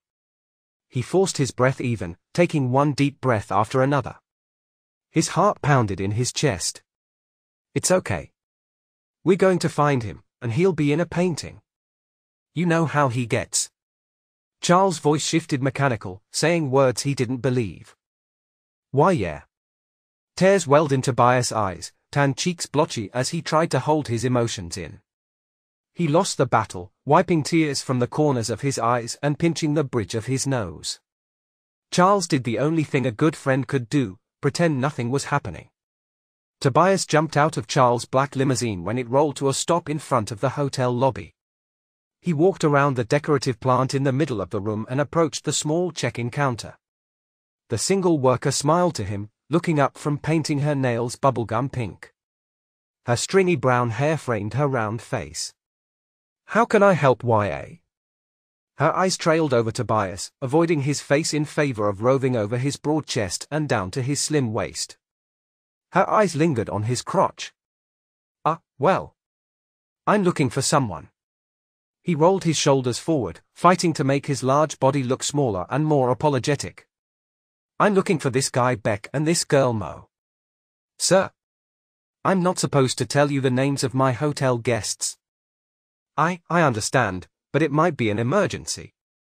Beck's my boyfriend. And I've been calling him, and he hasn't answered, which really isn't like him. Tobias' voice trembled.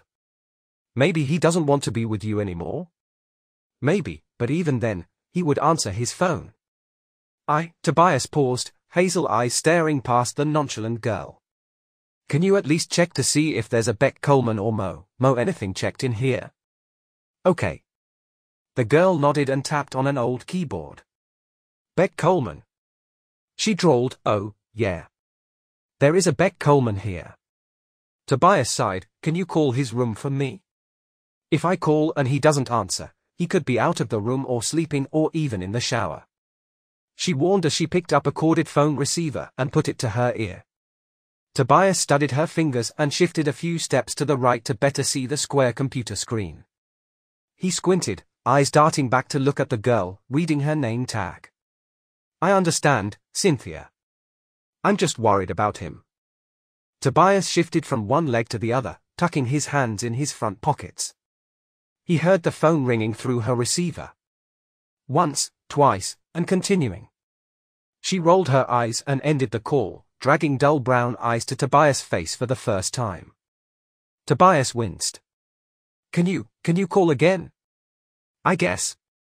She looked back at the screen and so did Tobias. He leaned in, adjusting the items on the counter.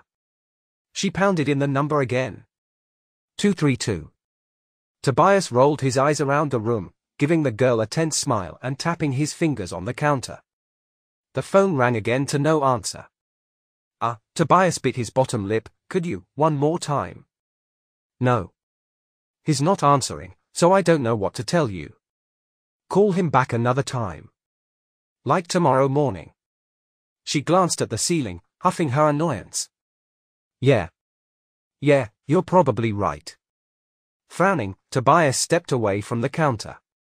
I'm probably overreacting and he's asleep. Thanks for your help, though. He continued walking backwards, bumping into the decorative fixture. He stumbled, blushed, and stepped aside for the rest of his walk to the exit.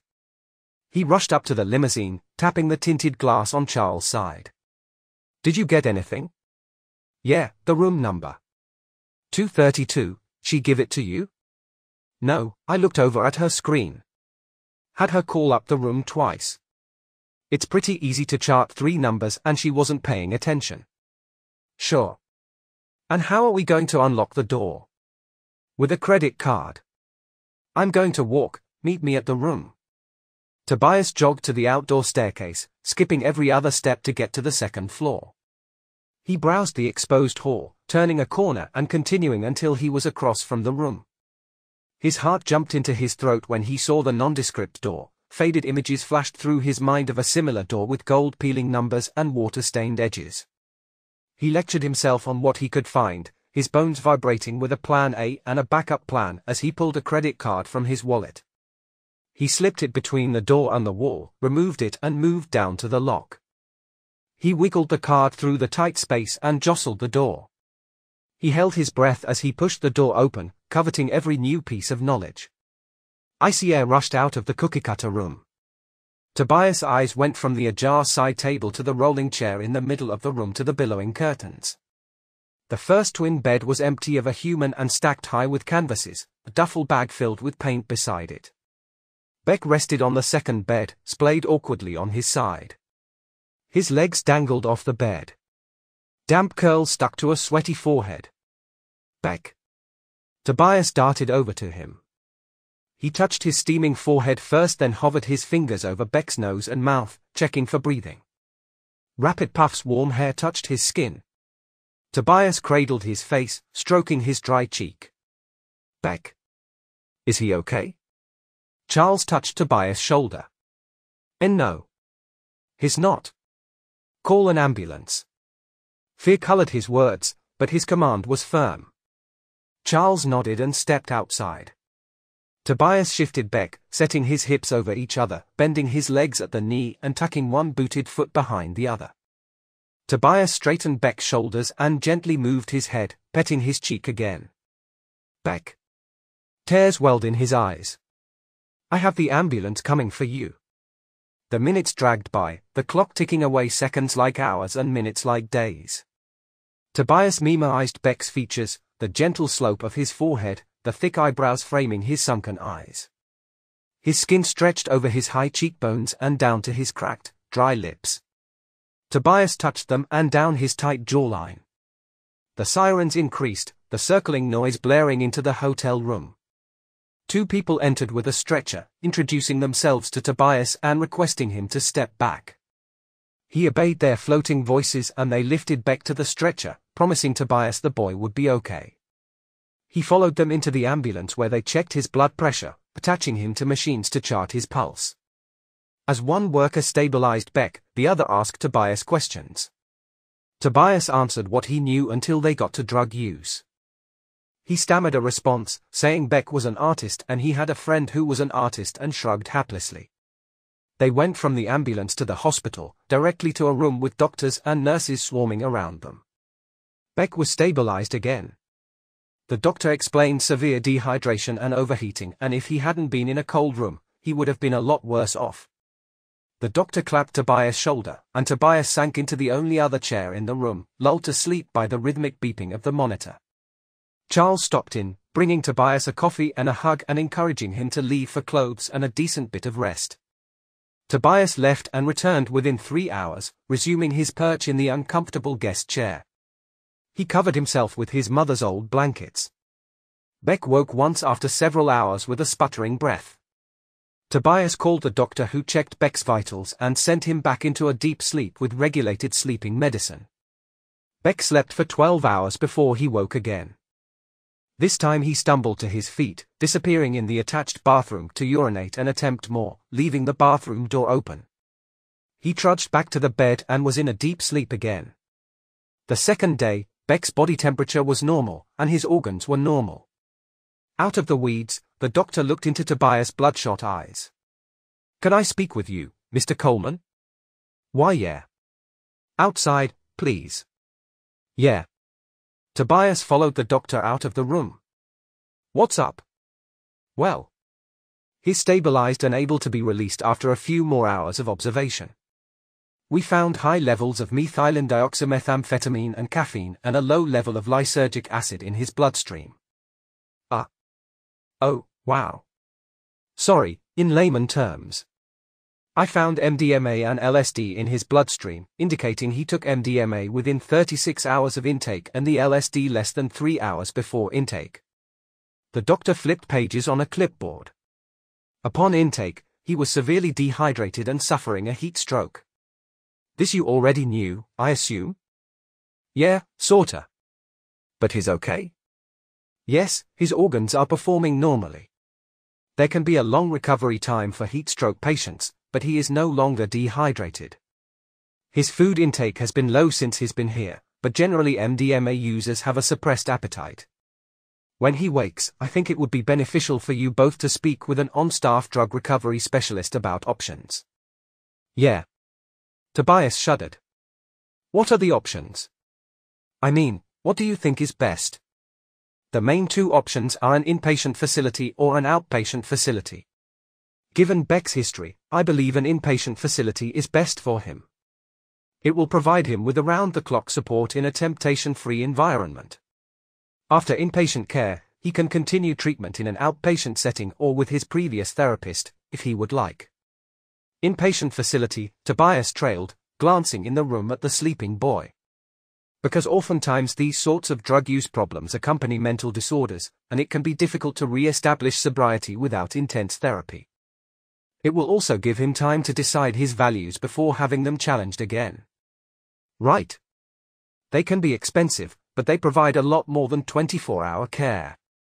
The inpatient facility has a minimum stay of a month and includes a family program so you and him can mend your relationship moving forward. Yeah. Thanks. Thanks for your help. No problem. You can call a nurse when he wakes up and you both are ready to discuss options. The doctor bowed to Tobias. Tobias stood in the doorway, arms folded, as Beck stirred from another long sleep. He approached the crisp white hospital bed, kissing Beck's forehead and rubbing the rough cotton of his blue hospital gown. Beck's sleepy eyes fluttered and looked up at Tobias. Recognition dripped into his soft green eyes. "Hi," Beck whispered, voice raw from lack of use. "Hey. How do you feel?" Tobias pet his dark curls, a light smile touching his face. "Weird. Bloated. Sleepy. Good. I missed you." "I missed you, too." Beck's eyelids fluttered. "Why am I here?" "The doctor said he found a bunch of drugs in your system. MDMA, caffeine, and a little LSD. Oh. I guess. I took a few pills." "Yeah." Tobias schooled his expression, staying calm as he continued touching Beck, cradling his face. "Was Mo with you?" "She was. Is she okay?" "Did she get sick, too?" "No, baby. I haven't seen her. I found you alone with your art supplies." "Oh." Beck teared up. "I'm sorry." "About what?" "F for this. For being mean and terrible." "Ah, you're not either one of those things." Tobias stretched over him, pressing his lips into his forehead. "I'm glad you're okay. How did you find me?" "Well, both of us have basic GPS tracking on our phones because we're in a family network together, the same thing allowing us to share games and music." I looked. "I'm sorry." "It's okay, but then what?" "I memorized the room number after I had the girl dial the room number a few times." "You didn't answer, but the room numbers are the same as the phone line number, so, yeah." "Then, I used a credit card to open the door." Tobias flushed. How did you, eh?" "My mom. She used to accidentally lock doors and I'd have to unlock them for her. You can use bobby pins on doors with keys, but overall a credit card is the easiest way." "Ah. Gee, good to know. Baby. We have to talk about what you want to do when you come out of here." "Yeah. The doctor said you had two main options. Inpatient rehab and outpatient rehab." "Well, three, because I guess you could do nothing." "And no. I don't want to upset you and scare you. I don't want to be in the hospital again." Beck sat up, holding Tobias' hands. "I want to do what you think is best. I can't make the decision for you. You decide what you think is best, but I'll tell you about them. Then you should rest on it and decide later, okay?" Frowning, Beck tilted his head down. "Okay. The doctor says the inpatient will give you the best chance for success. The inpatient is like a longer hospital stay. You'll be in a controlled environment with people there focused on helping you get better. They have family therapy and they can help with other issues you are having besides the drugs. The minimum stay is a month. A month is a long time." How far away is it?" "I didn't ask, but I'll be up to see you as much as they allow. So will Charles and Smash and Tiger, you know." "Yeah. What about the other one?" "The outpatient?" "The outpatient means you'll be back at home and going to an intensive therapy program. It still has the family therapy and the other therapy programs. The main problem is, well, the environment isn't controlled. The doctor says anyone can do well in both, but the inpatient gives you better chances." Tobias squeezed Beck's hand. "I want to go back to seeing Deborah. I think she'll be happy to hear from you. We can call her once you decide what you want to do. For now, think on it and get some more rest. The doctor says you'll be released in a little while." With another kiss, Tobias retreated and slumped back into the hospital chair. He kept a comforting smile on his face until Beck's eyes fluttered closed again. Keep reading for an exclusive excerpt from Ultimate Release, Book 3 of the Freeing Beck series. Part 1. Tobias dropped Beck's bag just inside the front door facing the winding staircase and picked up Beck, carrying him over the threshold. Beck giggled, wrapping his arms around Tobias' neck, kissing and nuzzling his jawline. "Welcome home, Tobias purred, setting Bec on his feet inside patterned rug in the foyer. He kissed Bec's forehead and his lips. Thank you. It's good to be home. Bec rubbed Tobias' shoulders, hands sliding down his arms and fingers lacing with Tobias. He stood in front of the man, smile growing, brilliant green eyes glittering.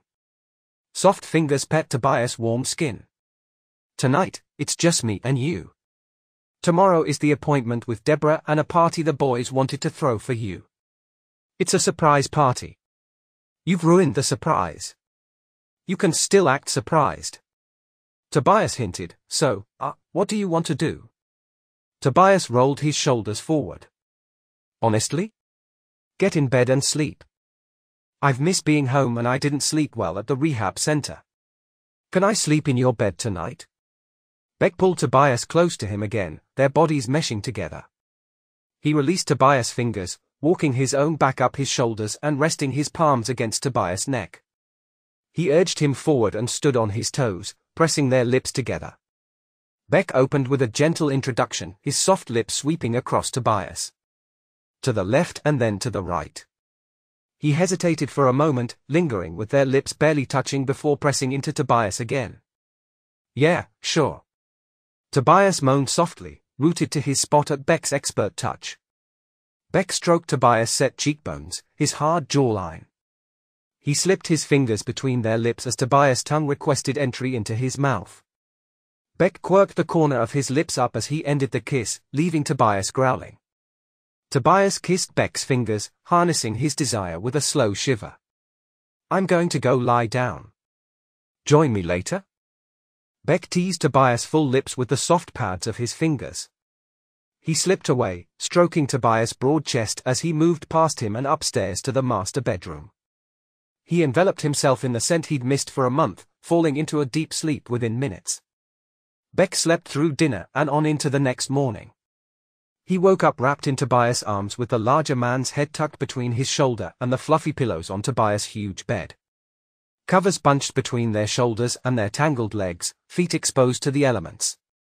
Yawning, Bec rolled to face Tobias, kissing his sleeping face and stealing private images of pure vulnerability. He traced the sharp angles of Tobias' face, showering him with more feather-like kisses before he slipped from his arms and into the bathroom. After a utilitarian bath and self-care routine, he emerged to find Tobias sitting on the corner of the bed, rubbing sleep from his eyes. Hi there, Bec smiled. I have therapy in an hour. I almost had to wake you. Wrapped in a towel, he approached Tobias, settling in his lap and kissing him good morning.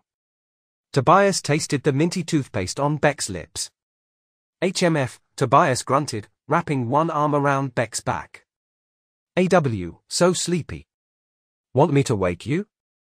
Bec rubbed bare legs along Tobias' legs, waking his body up before his mind.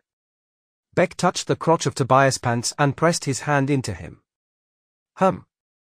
Tobias spread his legs, giving Bec's roaming hand more access. The hand moved away, nails kissing the insides of Tobias' thighs on its retreat. I think you're awake now. Get dressed. I will make cereal. With a kiss, Bec buzzed around the room, throwing on a shirt and stepping into a pair of jeans.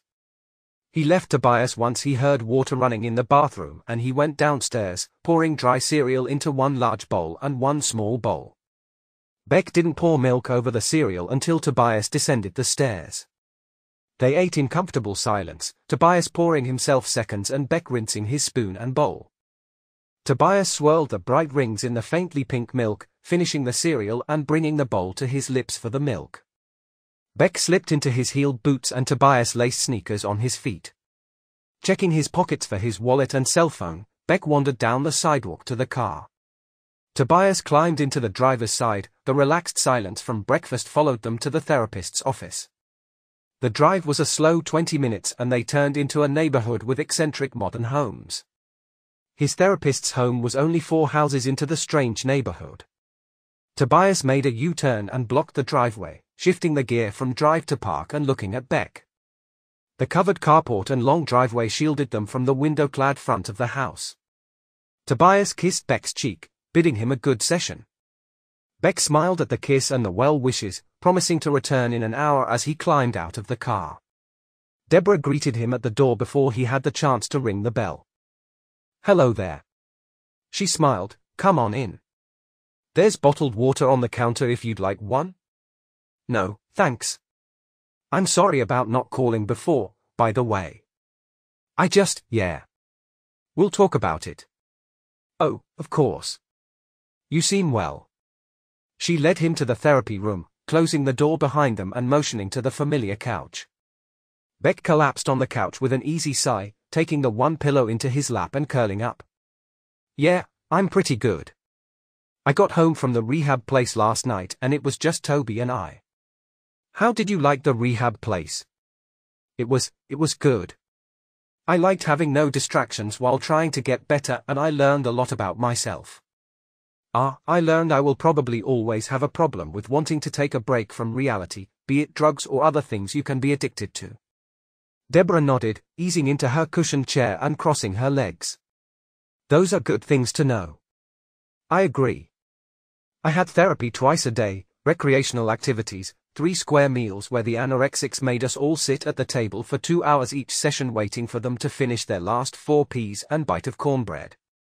Beck batted his dark eyelashes, head tilting to the side. "It was nice to meet others coping with difficult things. Did you talk about your past?" "A little, which was nice. I don't want to tell people because I don't want sympathy, but it feels good to admit what happened and not hang on to it, you know. Relieving to be open about it?" "Yeah. And not pretend it never happened." "No one is asking you to pretend it never happened."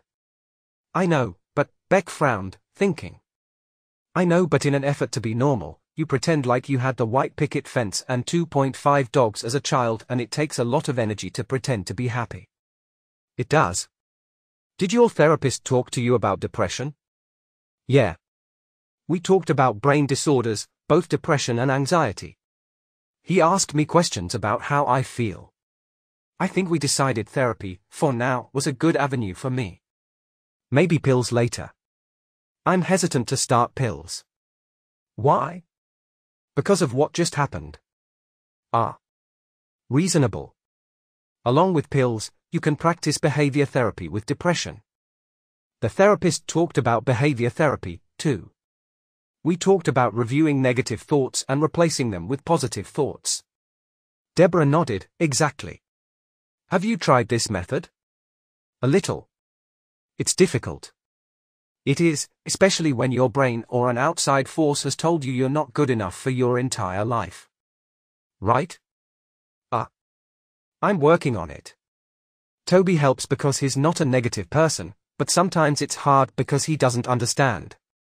His brain doesn't pull up randomly negative thoughts just because he's breathing.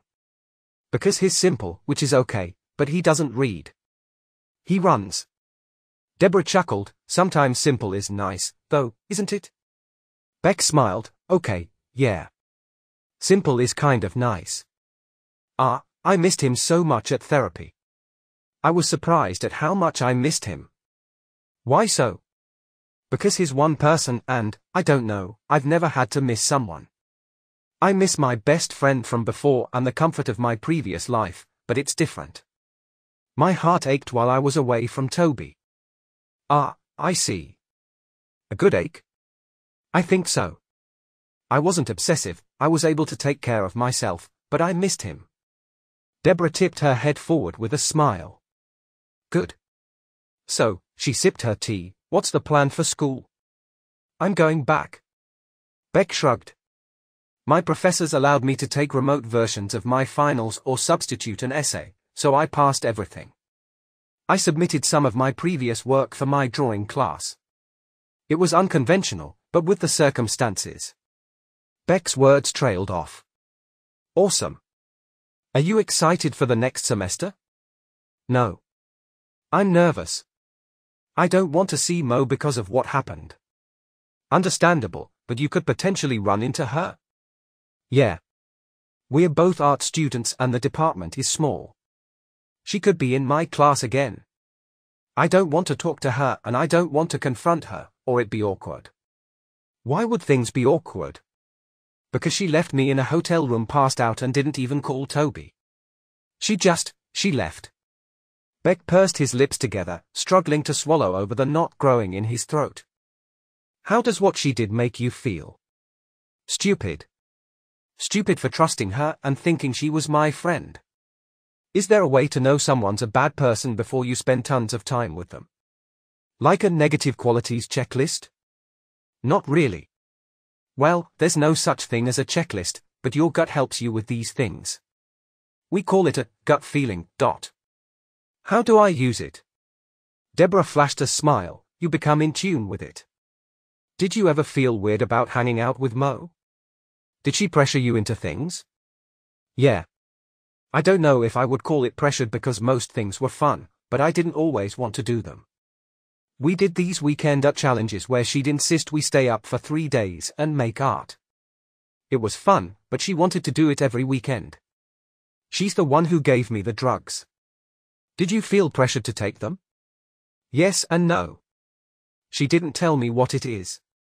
I guess it's my fault for not knowing drugs, but I don't know. Is it my fault for not knowing what drugs are and taking a random pill? Deborah watched Beck for a moment. What do you think? I think I should have asked more questions, but I didn't at the time and now I know. Good answer. She smiled. What is your plan? I'm going to focus on school work.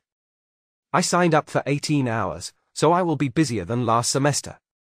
The therapist at the inpatient rehab center suggested keeping busy as a way to combat the pressure of being sober. And maintaining a steady schedule and checking in. Those are all good ideas. I have 2 art classes and 4 regular classes. I am going to wait for a few weeks and then I might add volunteering, community service, or even a job to my schedule. I am going to be better at checking in with Toby and myself. Very good. It sounds like you set up a nice plan for yourself. I'm also going to resume seeing you twice a week, if you have the space available. Oh, I do. Our old schedule? Yeah. Beck fell silent, squeezing the pillow. She called you a therapist. It made me angry because I felt good after our sessions. She made me question it, like maybe for you it was about money and not helping people. Well, this is my job, but I love what I do. It's like Toby. Toby is a trainer, right? He loves fighting and I'm sure he loves training, but he gets paid for his work. True. You can do both. No one should work for free. And you're good at it. You're a good listener. Deborah smiled. Thank you. That's a high compliment from a client. Have you considered what you would do for work? I haven't. I like creating art. I wish I could make it a career. Maybe teaching art? Or something to do with children. Oh. I know, if I can't just work as an artist. I remember in the inpatient facility, some people who were initially resistant to therapy were sent to the art room. I want to be able to decipher people's memories and feelings from what they draw. Oh? You have to have a degree in psychology. I could do psychology. I like knowing the way people think and what motivates people. I like to learn, too. I heard psychology is a lot of schooling. It can be. There's a lot to learn. You have to like learning to do psychology. I like learning. I will look into it. Beck sighed, leaning back on the couch. Can I talk about something personal? Of course. I want to get further with Toby, but I want to do it right. It's been over a year since we've been together, I guess, and I want to go further with him. I don't know where to start.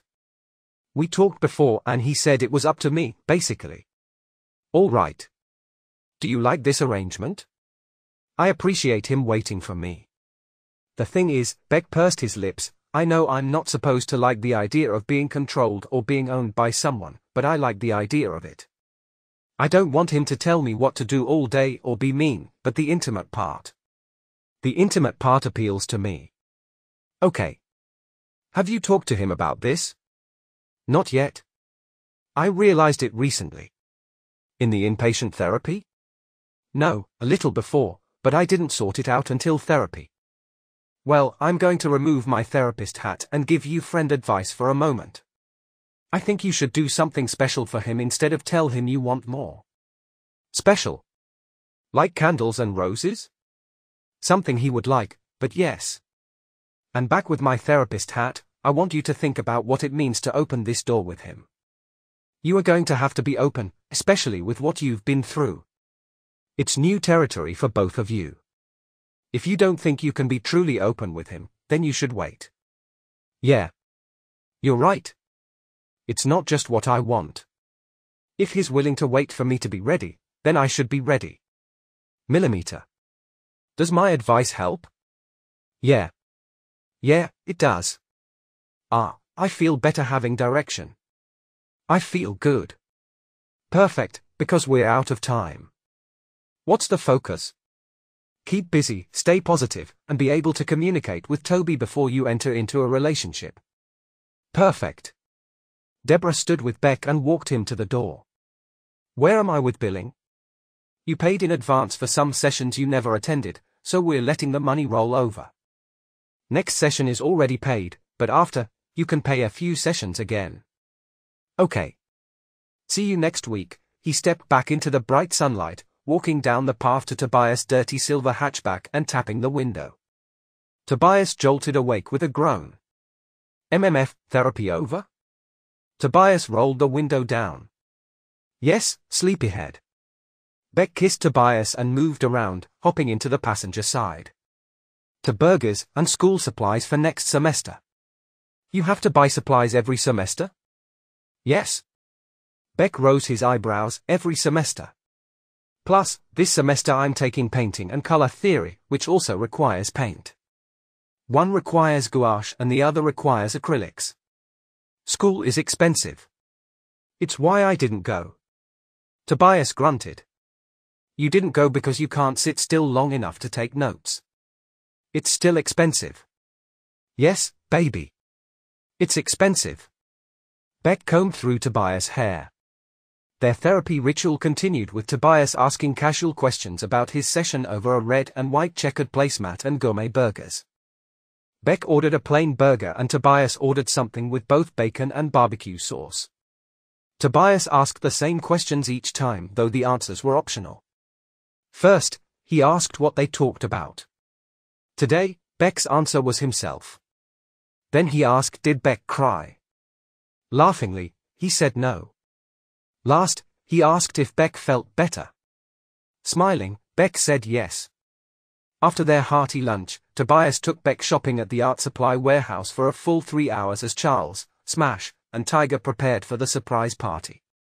Tobias pushed the cart as Beck threw item after item in the basket.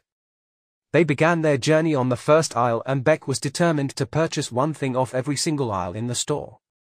He picked up fresh charcoal pencils and graphite pencils, new erasers, and new pads of newsprint and drawing paper for his personal sketches. For school, he added the required paint colors in the finest acrylic paints and the finest gouache paints, a selection of brushes for the separate types of paint and replacement brushes for some of his older ones. Beck dropped a collection of canvases in the cart, too, a variety of small and medium sizes as indicated on the syllabus. He concluded his shopping trip by strolling all the aisles again in case he forgot something and, smiling, he followed Tobias to the register. He rocked on his heels as the total surpassed $100 and then $200. Tobias paid for the supplies in cash and Beck swooned, resting his cheek on Tobias' broad shoulder. With a few minutes to spare, Tobias took the longest route home, driving slowly to point out his favorite houses and his favorite parks, and finally they rounded to his driveway where Charles' limousine was parked beside Smash's car. The party was everything Beck could ask for from their 3 friends. It included pizza, beers and iced tea, and watching reruns of famous mixed martial arts matches with Beck in Tobias' lap and the 2 younger boys detailing every play. They partied well into the night and all ended up passed out in the media room until Sunday morning when Charles roused them all for a lavish brunch.